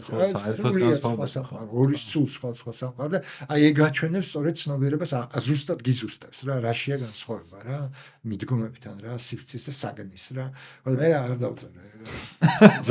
და სამწუხარო დაწერეთ მაგრამ იმდენს წერთ ოღონდ Facebook-ზე მე ხა Facebook-ი არ მაქვს მაგრამ ვიცი რომ ძალიან ბევრ პოსტს აკეთებ და დღეში 2 საათს უთმობთ რაღაც თქვით ხო და ანუ ეს თქვენ თავს დავალება გაქვთ მიცემული უბრალოდ რაღაცა ფიქრთან აკადია რომელსაც აი ზუსტად ხო მე უბრალოდ ჩემ თავს ვუთხარ რომ ესე ვიფიქრებ რა ამ ფორმით ვიფიქრებ გამიგე და რაც კი რამე თქვა შემოდის ჩემ იმაში რომ რეფლექსია მინდა ამაზე პროსტა იქ ვაფიქსირებ რა მე დღიურია ხო ნამდვილ დღიური ხო ეგ იყო რაც მინდოდა და ვაკეთებ კიდე ძალიან კმაყოფილია სხვა შორის რა იმიტომ რომ რაღაცა გაიგე გძნობ ხა რა უამრავი წერს უამრავი რომ აი შემეცვალა აზრი ცხოვრებას და ისეთ განწილული ყავ და ისე მიშველე და უამრავი ვერ წარმოვიდგინე რამდენი წერს ამიტომ მე თქვა შედეგიც აქვს რა და არაფერ მე ხო გაიდინგ ლაინებს არ ვუტებ ან რაღაცას არ წერ უბრალოდ აი სულიერება როგორ მუშაობს ჩემი სხვისი ის არა წერლობაში მხატვრობაში რაღაცა ეტყობა შველის რა ვიღაცებს ძალიან რა კი არა თუ თან შველის ეხა უფრო და უფრო შიმშილია მე მგონი მაგის რა იმდენად ამ ზღვა ინფორმაციაში ანუ ყველანაირში ეხა ინტერნეტთან ამაგონია ხო რა და ნუ ამაგონიაში აპათიაში და ასე შემდეგ და ამ турბულენტურ და ყველაფერი რო წივის და ჩართულია და ყველაფერი რო წითელ სკალაზეა ანუ ადამიანისთვის ძალიან მნიშვნელოვანია ხოლმე და ყველა ეძებთ ჩემი ჩათვლით რაღაცა სულ ეს რაღაც საკენკი რო სადღაც სულ საჭამო რა იმიტომ რომ ანუ არ არის რა ძალიან ჭირსაო ჩემთვისაც ეხა ძალიან რთულია ხოლმე რომ რაღაცებს ესე თან ავტორიტეტები რო გათავდა ეს მეორე მსოფლიო ომის შემდეგ ხო მოთავდა უნივერსიტეტში კაცი არ დგება პროფესორი შემოდის გაიგე გამოდენ მე პირველ გავიჭიშე აკადემიაში შევედი და ეს შევედი გასაოცარი იყო რა სტუდენტები ესე ხო იატაკზე ვიძის ეწევენ რა პიოსვამი რაც ეს შევედი არც მოუქცევიათ ყურადღება პროფესორი ვარ კაც შევდივარ რა ჩემ ძალიან გავგებარი საბჭოთა კავშირიდან წამოსული ის საოცრება რა ხო და შევედი გამარჯობათ მე თქვენ პროფესორი რაღაცა ვუნებთ Hi. მე სანამ შევეჩვენა და მივიღე ისეთ кай გახდა ეს ყველაფერი. შენთან აღარ გაქვს როჟას არ კერავ. პოზებით აღარ. მაგარი кай. ხოდა ეგ რო გათავდა ეს ავტორიტეტებიც რო გათავდა, კაი, ყველგან ეძებ უკვე, კაი, რაღაც შეიძლება მიიღო რა, კაი, ყოველი იმის და მე მithქვია სტუდენტებისთვის ბერჯერ რომ მეოთხე ყველაზე უფრო ისეთი მნიშვნელოვანი დარიგება ჭკურის მეთქი, აი თქვა აკადემიაში რა რომ სწავლობდი მეთქი, მე მიგე აი პროფესორი სწავლობდა ვიღაც სხვას. აი იქ მომიკრია ყური მეთქი და ის ყოფილა ყველაზე თქვა თავარი რაღაცა თქვა, ამიტომ ყოველთვის უნდა მზად იყო თქო რა, აი ახმელობითად. ელერტ უნდა იყო თუ რა. ხო, ერთ სულ აი რაღაცა შემოვა. ალბათ ლოგიკური ავტორიტეტები რო გაქვს რა, იმიტომ რომ ოდესღაც თუ ეს ავტორიტეტები თვეში თითო ფრაზას გვესროდნენ ხოლმე ან წელიწადში ერთ წიგნს. ეხა დღეს პოტენციური ავტორიტეტები ვინც არიან, მათი ყოველ ფეხის ნაბიჯი შეიძლება თვალის დევნება. შესაბამისად, როცა ვიღაც ადამიანს უყურებ ტრუმენის შოუსავით ვიღაც ადამიანი არჩეული ყავს და უყურებ, შეუძლებელი იმენ შეცდომა არ დაუშვას. შეცდომას რო უშვებს, შენ თვალში ავტორიტეტი ილახება ხოლმე და ამიტომ ძალიან ძნელი არის დღევანდელ სამყაროში ავტორიტეტი იყო. ფილტრაცია აღარ ხდება. ძალიან ძნელი არის დღეს. იმიტომ რომ სამყაროში სადაც ჯერ სიმართლე რო გამოარკვიო ეგ რა არის, ეგ იჭერს ადამიანს შენ თავში და შენ რასაც აღიქო, კიდევ ვიღაც ადამიანის დამატებით ნათქვამში გაიგო სიმართლეა ტყუილია, ბოდავს, იმიტომ აკეთებს რომ იმიჯისთვის უნდა, იმიტომ აკეთებს რომ ფული იშოვოს, იმიტომ აკეთებს რომ ამის წამს, ძალიან ძნელი ხდება და ძალიან ძნელი ხდება ვინმე შენთვის ავტორიტეტი იყოს. ამიტომ ძალიან ისეთი ლოგიკური ის მე ესეთი პოდკასტები რაღაცები უბრალოდ ხალხი მოდის ხო საუბრობთ რა უცბად გესმის რომ ეს ბევრი ჩვენ რაღაცა და ვიდრე ვიღაც ავტორიტეტი. კაი, უკვე მართლა ჰორიზონტალური გახდა რა. ერთი ესეთი კითხვა მაქვს, როგორ ფიქრობთ აი მომავალი რომელიც გვიახლოვდება თუ რა თქვინა დავარქვათ, მანდ ხელოვნება რა შვება? რა ფორმით შედის? აი მაგალითად ფერწერას ხო გაუჭირდება ალბათ, ხო ეს კლასიკური გაგებით. ფერწერას გაუჭირდება. ხო, აი კინოსაც მე როგორც წარმოვიდგენ უჭირს, მე როგორც წარმომიდგენია სულ რო ეგეთი დიდი ტექნოლოგიური ის არ მოხდეს, თამაში შეუერთდება, ვიდეო თამაში გარდაუვალი არის. ნუ რა თქმა უნდა, მცირე რაღაც პატარა წერტილები დარჩებათ მათ, მაგრამ ის გავლენები რაც მათ ქონდათ კინოს მთელ მე-20 საუკუნეზე, ფერწერას, ნუ სულ მუდამ და ყოველთვის, თითქოს რა ფაქტობრივად შეგვიძლია რაღაც ხელი დაუქნიო და ვემშვიდობებით და ერთადერთი მუსიკა არის, რომელსაც შანსი აქვს მედგრად იდგეს, იმიტომ რომ მუსიკა პირველი იყო და ყველაფერი მან დაიწყო. ვიბრაცია მან დაიწყო პირველი. ყველაფერი ვიბრაცია. მაშინ გამოდის მართლა ძირში ჩერს და რას ფიქრობთ ფერწერეს? იცი რა არის, აი ხა დამისვა ზუსტად ახალგაზრდა მხატვარმა ამას წინათ მომწონა. ზუსტად ეგ რაც ვკითხე რა, რომ აი რას ფიქრობ, რასაც ამბობ უცნობ მომავალზე იქ რა იქნებოდა და ეგ იცი რა არის, მე მგონი ეს არის რა ნუ ლოგიკურია ძალიან რასაც ვიტყვი რატო იცი ესე იგი როგორ რამე მაგალითად ჩვენ ვიყურებთ სამნი ფერწერას ხო და გასაგებია რომ მითხრა უცბად რომ იცი წამო რა დეკორატიული არ შემიძლია ამის ყურება რა წამო და გავივლით რა ეგ ეს სიტყვა დეკორატიულია ნიშნავს რომ ესე იგი იმაში არ არის დრამა ესე იგი უკან არდებს დრამა ესე იგი ადამიანი ხო თქვი თავიდან რომ დავიწყოთ რომ დრამატული არსებაა გესმის და ესე იგი ეს თუ არ განხორციელდა შიგნით რამე ფორმით ან იქიდან რომ აი დრამას გასვლაზეა ლაპარაკი ან დრამის სიღრმეზეა ლაპარაკი ან ხო ხტები და ტრაგიკომედია პათოსზე მე მიხდი მაგრამ სულ ტრიალებს ადამიანის დრამის გარშემო რა ეხლა ეს ხო პირდება ტექნოლოგია რომ მოთავდებაო დრამა ხო ესე იგი სიკვდილი ჩვენ აღარ გვექნება ტკივილი ჩვენ აღარ გვექნება ხო ხტები ყველაფერი მოთავდებაო რა ესე იგი ყველაფერი დაკმაყოფილდებაო ყველა wishes რაღაცა dreams ხო ეხლა როგორ დაკმაყოფილდება სხვა მაგრამ და მაშინ დრამა გაქრება გამიგე და ესე იგი გამოვა რომ გაიგე ესე ვიტყვით რა ეს რა არის ვაფშე არ გვაინტერესებს მე აღარ მაქვს დრამა აღარ შეგეხება ხო აღარ შემეხება და ეხლა ვინ გააკეთებს ეს აღარ ექნება ეს შიგნით გამიგე ეხლა მაგალითად ეგეთ მაგალითია საინტერესო რომ მაგალითად ჩვენ მივდივართ ქუჩაში რა და რაღაც ხმაურია ფანჯრიდან რა კივილი რაღაცა ესე გზნობა სკანდალი ხო იცი რაღა და არიქა მოკლამ აი და გავჩერდებით ხო ორივე შევიკეთე რა ხდება გაიგე და თქვა ძმაკაცია ჩვენი და წამო თეატრია კაცო ყოველდღე ეგრე არიან და გაიგე აი ეს საკვანძო მომენტი ყოველდღე ეგრე თეატრია ესე იგი მან სიკვდილი არ იქნება მან დრამა არ იქნება გაიგე და всё ყველაფერი გავტყავდა გამიგე როგორ დრამას ამოიღებ გათავდა გაიგე იმის რაღაც ეს მაგნეტიზმი რა რომ ჩემ ცხოვრებას რეფლექსირებს მე მაძლევს გაიგე რაღაც ამიტომ მე მგონია რომ შემოქმედებითი თვალსაზრისით ვიზუალური ხო დარჩება მარტო დიზაინი და არქიტექტურა ეს ორი და ფერწერა და რაღაცა მოთავდება რა ხო აღარ იქნება ხო ესე მოსკოვს ხო აი წინა სტუმარი ყავდა თორნიკე კარჩხაძე ჩვენი მეგობარია და მაი გიძახდა რომ საერთოდ არტიო ხელოვნები იმიტომ არისო აი ჩიტირო ცეკვავს რომ იპრანჭებიო რა და გაპრანჭვას აღარ იქნება საჭირო იმიტომ რომ გამრავლება თუ არ იქნება საჭირო პარტნიორი თუ აღარ იქნება საჭირო და ასე შემდეგ ანუ ერთ-ერთი მოტივი ეგ არის ხა მთავარი არის მაგრამ ანუ საერთოდ მაგიტო ხელოვნების აზრიც აღარ იქნება იმიტომ რომ აბა რა აზრი აქვს ხელოვნებასო თუ არავის არ ეპრანჭები და არავის თავს არ აწონებო მაგისთვის არის ეგ არის ერთ-ერთი მთავარი ლაიტმოტივიო და ეგეც არის ალბათ ხო რაღაც ლოგიკა მაგაშიც არის ხო რასაკვირველია კი რასაკვირველია გაპრანჭა ხა ესე ზუსტად კარგი ხო კაი გაპრანჭა ხო ასთარია ხო პიკასო რო თქვა ხო ეს ტყეში რომ შედიხარ და უსმენად ჩიტო რომ გალობსო არ კითხულობ რა სიმღერა არის არაფერს ხო უბრალოდ უსმენად რა სიამოვნებას იღებ გამიგე ხო და აი ამ თვალსაზრისით შეიძლება ეს უკვე ჩათვალო დეკორატიულია რა და შენ ქსიამოვნებს უსმენ უბრალოდ კაიგე და შინ აღარ არის არანაირი დრამა და ხო ანუ ამის უკან რა დგას აღარ გექნება დაკითხვები აკადემიას რა როლი შეიძლება დარჩეს აი აკადემია ახსენეთ და ეს სწავლაც ხო შეიძლება აბსოლუტურად ფორმების და ასე შემდეგ მაგრამ აი აკადემიის როლს ხედავს ვერ წარმოვიდგინეთ კი მე დასავლეთში რომ წავედი ხო ამდენი წელია ვცხოვრო ხო 27 წელია დასავლეთში ვცხოვრო არაფერი არ მინახია უფრო კარგია რაც მინდოდა დასავლეთში მეპოვა არაფერი არ მინახია მაგ და გვე როგორ თქვა აი დუსელდორფის აკადემია რო იყო რა იმიტომ რომ ეს იცი რა არის ეს კი აი სრული თავისუფლების ადგილი შეგიძლია წარმოვიდგინეთ აი სრული თავისუფლება კი არაფერი არ არის და შეგაი არავინ არ გთხოვს მიხვიდე ხატო რამე ჩააბარო, გამოფინო, გინდა მიდი, გინდა იმუშავე, გინდა გამოფინე, გინდა გაგდე, არ გინდა არა. უნდები არ არიან. არანაირი უნდა არ არის, არანაირი. აი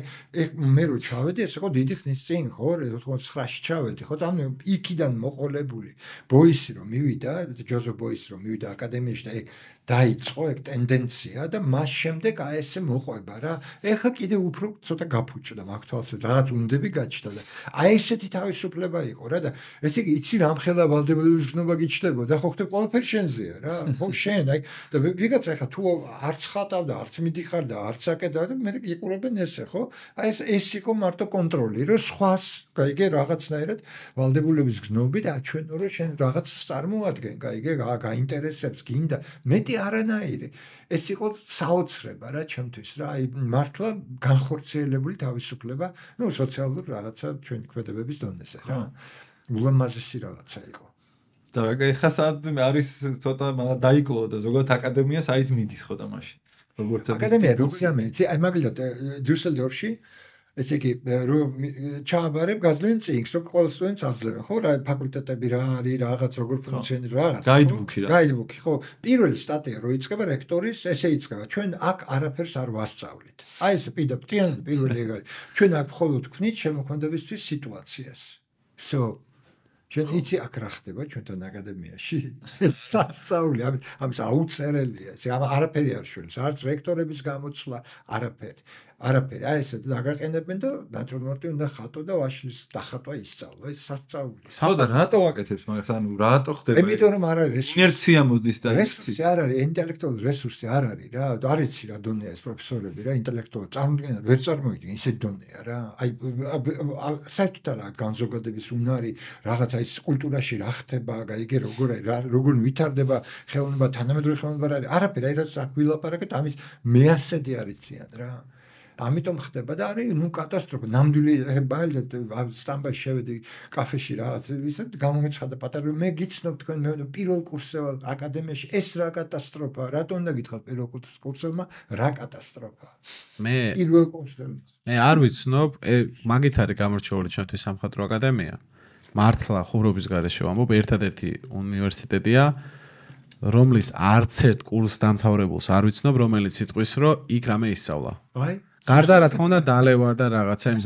ყველა ძალიან მხიარულად იხსენებს მაგ პერიოდს მაგრამ ვისწავლე რო ეთქვა ეგეც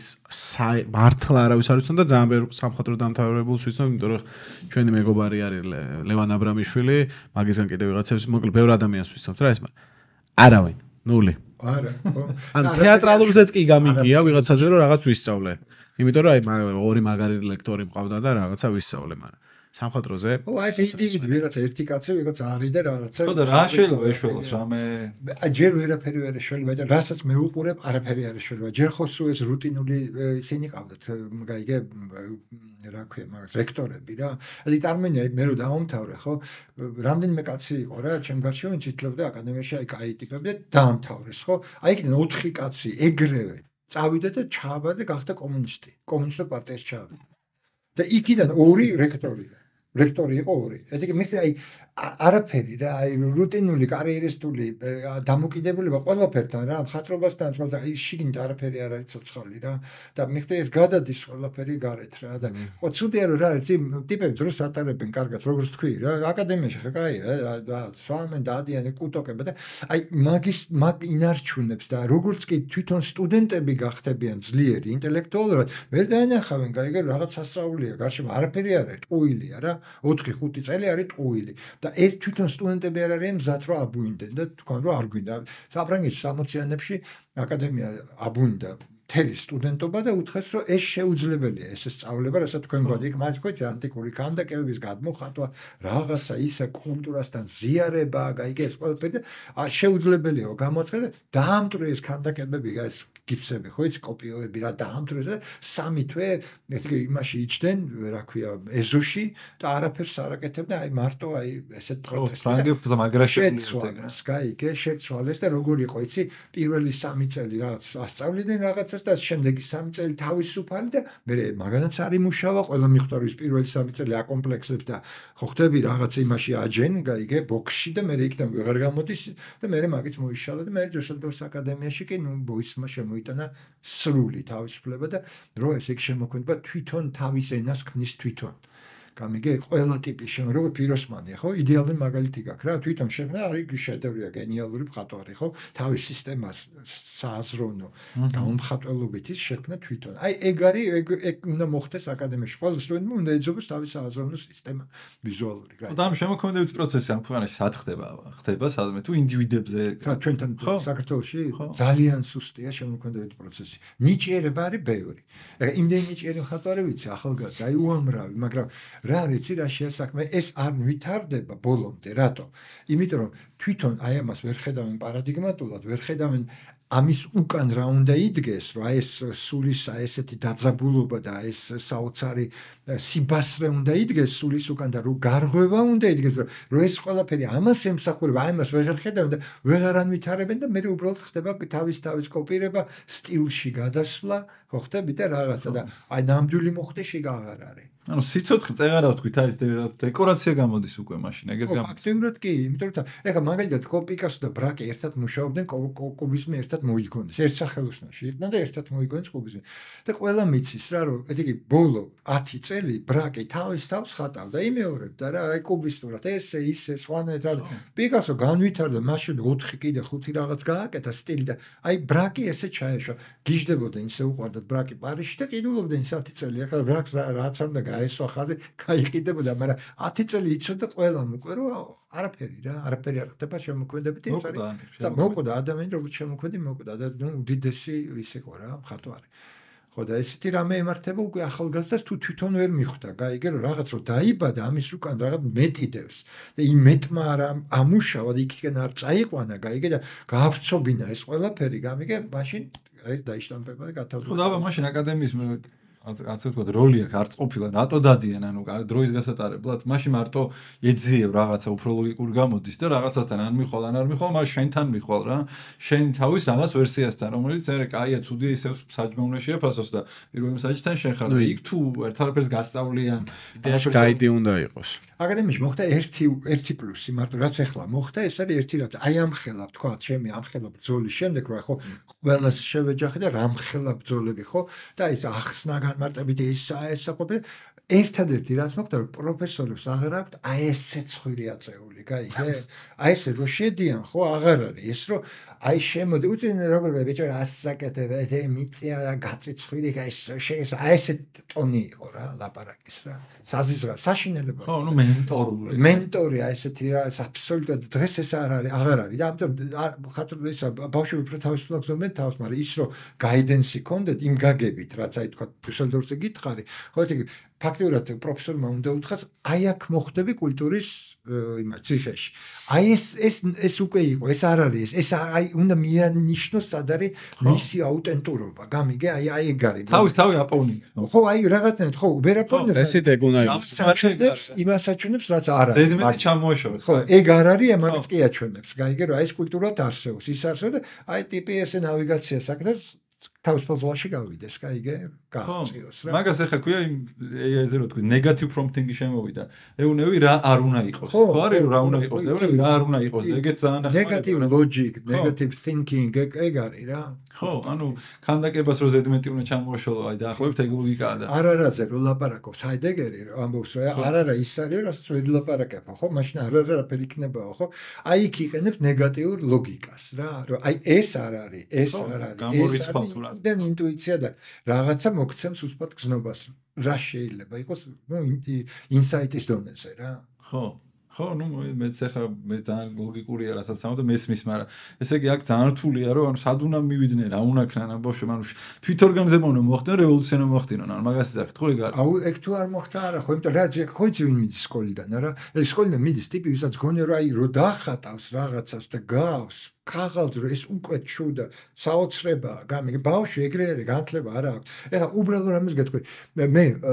მინდოდა ლექსიის საკითხვა სეზანზე რა და სეზანზე მაგ რაღაც 3-4 რაღაცა ისეთი რაც შემიძლია უთხრა ახალი ეგ ლექსიის კითხვა გის მარტო თუ გაქვს სათქმელი ახალი თუ არა გაქვს ეხლა წაიკითხოს წინგში ხო ამდენია ინფორმაცია რა ხო და ჩემ ჯგუფს რა აკადემიაში ბონში ხო და გაიგე ვიფიქრე რომ იცი რა არის ცოტას მეოთხარ კულტურულად ვაჩვენებ სეზონს რაც არის ნუ ცნობილი რაც არის ოდნავ რა ეს მაინც ხელმოსაკიდე მე ზემოდან დავაშენებ უკვე რაც მინდა ვთქვა ხო და დავიწყე ლაპარაკი და ხა როგორც საერთოდ ესე არის რა ჩემ ლექციებზე საკმაოდ ისე არიან ეგზალტირებულები ყოველთვის და რაღაც ესე და მზად და ახო იცი რაც შემოდე ხო და დავიწყე ლაპარაკი და ვამბობ აი სეზონი ესე კლასიკას რა ვეუნები რაღაცებს და ხედავ რომ ესე ზიან და რაღაც არანაირი ენთუზიაზმი არ აქვს გაიგე და კიდე გავაგრძელი ნახევარ საათი ესე ვიყო მე დავანები თავი და მე დავიწყე უკვე ლაპარაკი გაიგე ჩემ რაღაცებს და მაშინ მოცოცხლდნენ და რაღაცა და ისე ხო და მე გოგონა იყო ერთი ჩემი ახლობელი სტუდენტი იმას კვეთე რა ეკომენდე პირველ ნახევარში რომ ვყვებოდი სეზონზე მაგას რასაც ყვებოდი თუ ეგო სკოლიდან ვიცითო აი მაშინ გავიცი ახალი თქვიო რა და მე სკოლიდან იცის გაიგე რა და ეხა ამათ ჩვენთან რაც ხდება სკოლაში წარმოიდგინე რა ათ ჩვენ იმას ლუცვას ასწავლიან და ხა რაზე ლაპარაკი რა სკოლიდან იცის სეზონზე ის ძირები რაც მე უთხარი გაიგე და ეს რომ მოდის აკადემიაში არაფრისაზე არ არის გაიგე საერთოდ მართლა გონია რომ გადმოხატვა რაღაცა არის დიდი და კაი მანტო ძალიან სუსტი დონეა ხო აშუმა ინტერნეტი გამოიყენონ და სახში რაღაცები ისწავლონ ეს არის ჩემი რჩევა ეგ დაიწყება აი სხვა რაღაცა ეშოვა ეგ მე არავინაირი დაღლილობა არ მიგზნია, იმიტომ რომ ისე კარგად წავიდა ენერგეტიკულად და ისე გემრიელად რაღაცნაირად თქვენი კითხვებიც მოერგოთ ჩემიც რა და ძალიან დიდი მადლობა და პირიქით უდიდესი მადლობა და პირიქით მადლობა თქვენ ეს ამიტიამონე ხოლმე მადლობა თქვენს ჩვენი სტუმრობისთვის წარმატებებს გისურვებთ აუცილებლად გავამეორებთ ამ შეხვედრას დარწმუნებული ვარ ერთი წელი იქნება თუ 6 თვე იქნება მნიშვნელობა არ აქვს სალაპარაკო ბევრი დაგვჭა და კიდევ ტექნოლოგია ისე განვითარდება ახალი ბევრი გვექნება კიდევ სათქმელი. ძალიან დიდი მადლობა სტუმრობისთვის. მადლობა თქვენ. მადლობა ძალიან დიდი ჩემი სახელითაც. რასაც საკეთებდეთ იმისთვისაც რასაც გააკეთებთ და ნახოთ ხო შეიძლება მართლა გაკეთება აღარც იყოს საჭირო უკვე და თავისით ხდებოდეს ჩვენ უბრალოდ დამკვირვებლები ვიყოთ და ეგ გონია რომ ეგ დრო შორს აღარ არის რა.